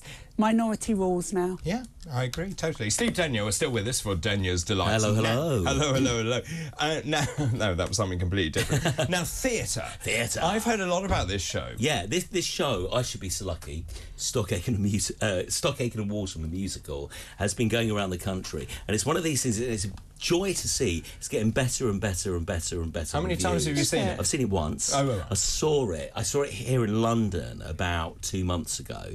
What they've done is they've shoehorned so many songs in. There's like a Kylie medley with all the Kylie songs in, but it's not cheesy. Well, it kind of is, but it works. Right. You're not like, oh God, this is dreadful. And so is it in London now, or is it... So tonight is at the Bristol Hippodrome. Right. And there are tickets going. It's spending the next week. It's kind of going around the country week by week by week. It was in Hull the other week. I saw it in Richmond in London. So and the idea of this, is this because they're essentially working out whether they can have a sustained West End run? Is that the concept? Yeah, I think so. It's really weird because it started off in Manchester and it got very shaky reviews, and they must have kind of just Changed worked on it and stuff.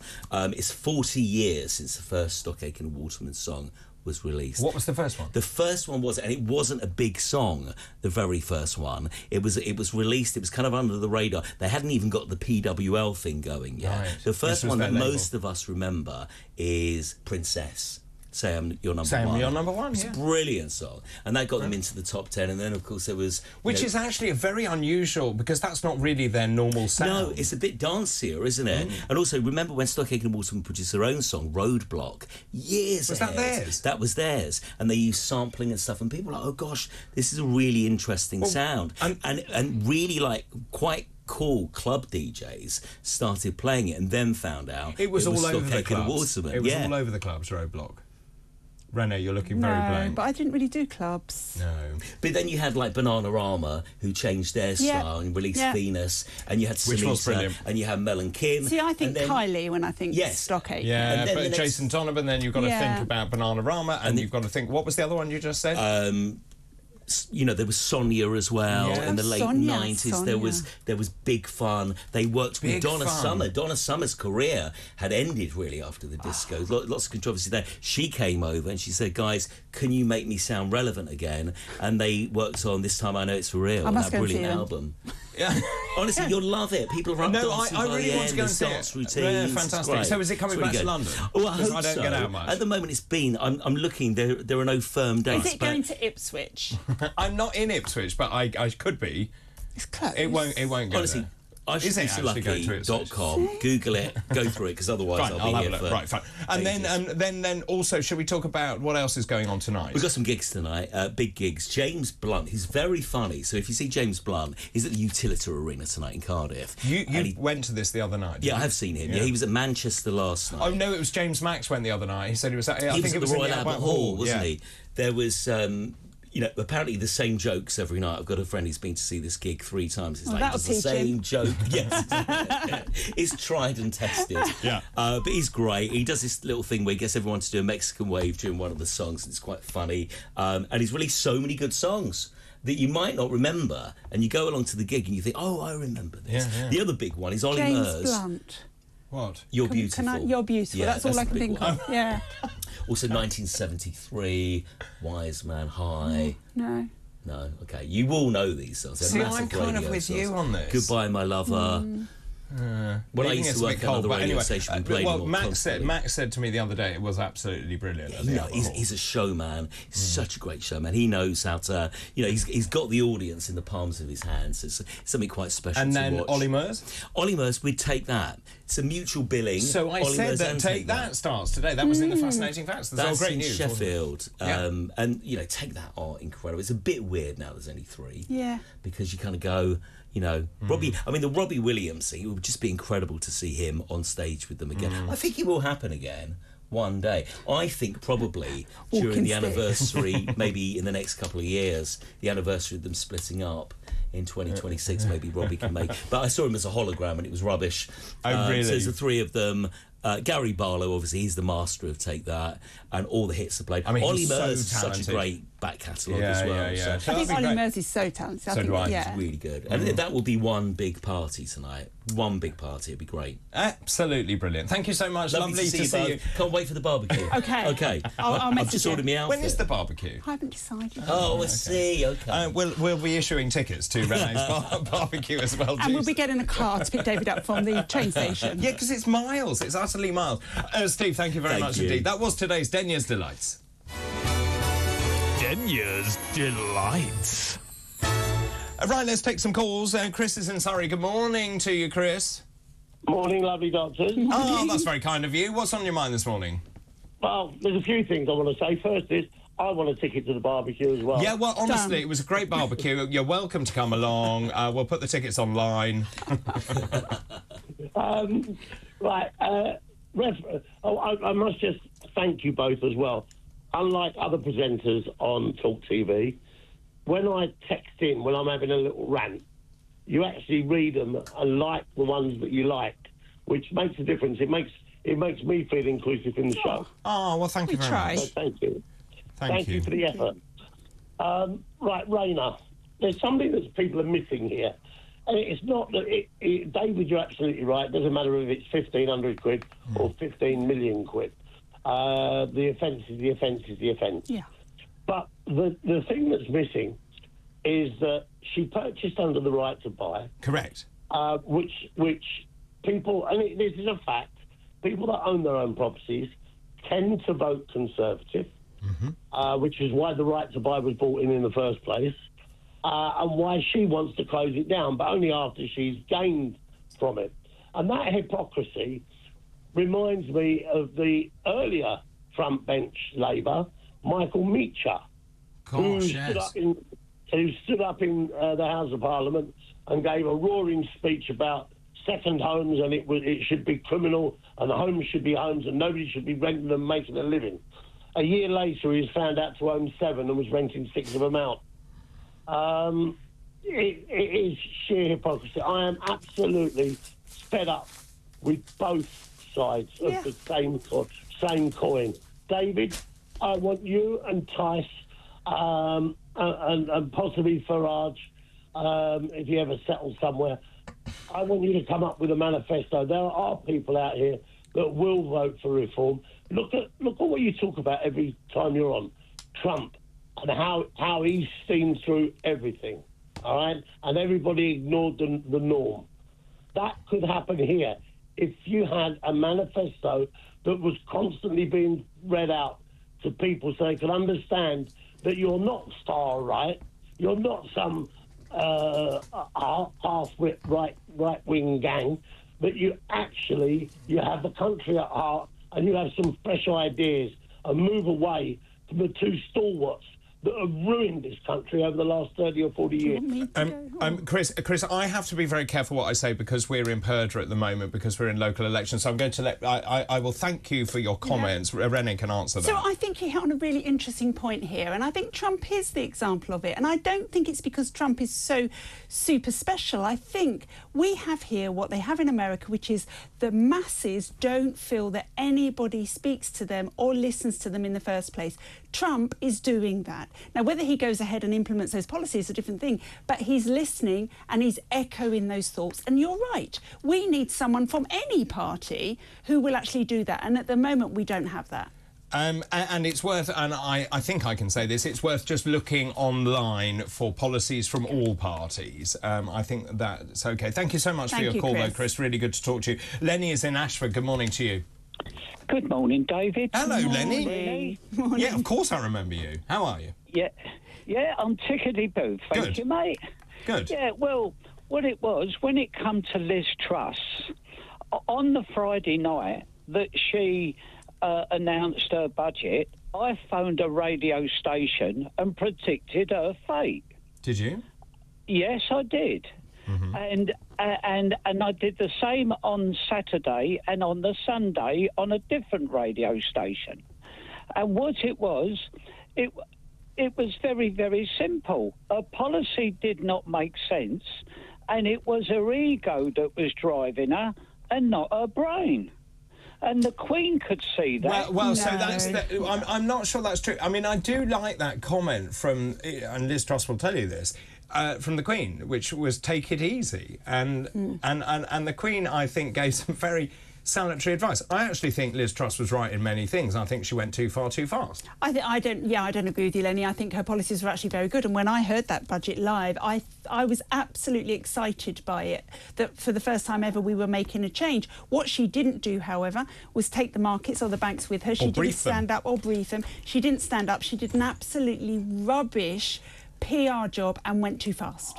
Well, my argument to which I would, if we had time to debate it properly, was Liz Truss.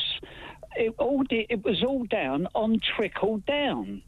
It was to make the rich richer and let the money trickle down to the poor. That's what we have now. That's a country, but that is the country we are living in.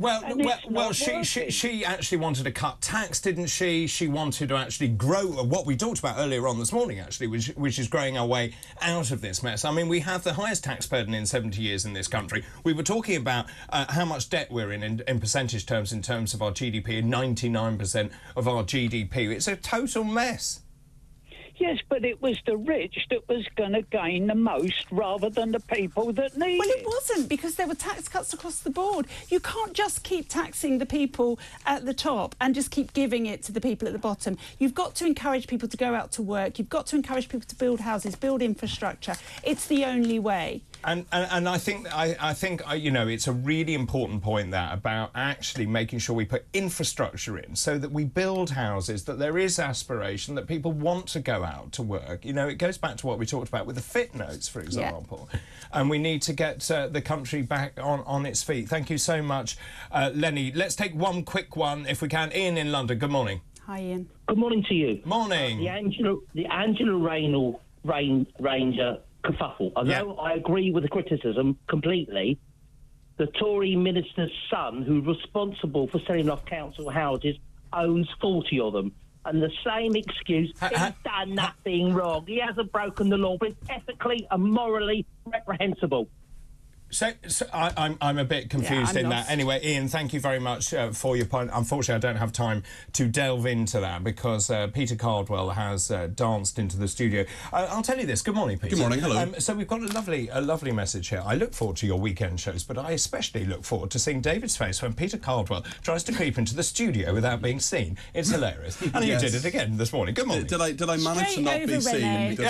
Straight over me. Straight over Renault. Well, that's the main thing. Busy show? Yes, very busy show. We're going live to Sydney, of course, with what the horrendous events that are unfolding there. Hopefully now it's over. They say the threat has been neutralised, the attacker has been shot and killed. But I've been talking to people for the last couple of hours in Sydney, messaging friends and relatives and so on. Obviously there's a huge expat community out there, Irish and British people as well. So I have some relatives there, so we've been checking they're okay and so on. We're going to get the absolute latest from one of the top reporters in Sydney there. We're also going to talk about this Angela Rayner row over her council house, of course. We're talking to Dan Hodges from the Mail on Sunday, the paper that's been at the forefront of that. And I mentioned the soft furnishings in two different houses, exactly the same soft furnishings that came up in the Daily Mail report. Trust you to notice that. We're also talking about rents rising, about voter ID and whether it's a good idea. This is the first set of elections where they're absolutely mandatory. And also, I don't really get why we need Trident. I just think if we're going to be obliterated in a nuclear attack, it's probably going to be swift. So, is it though? Yes. Is it really? Yes. So I'm going to talk phone in. Phone in. We'll see if we can make time for you. I'm not sure we can. All right. But I'm going to talk to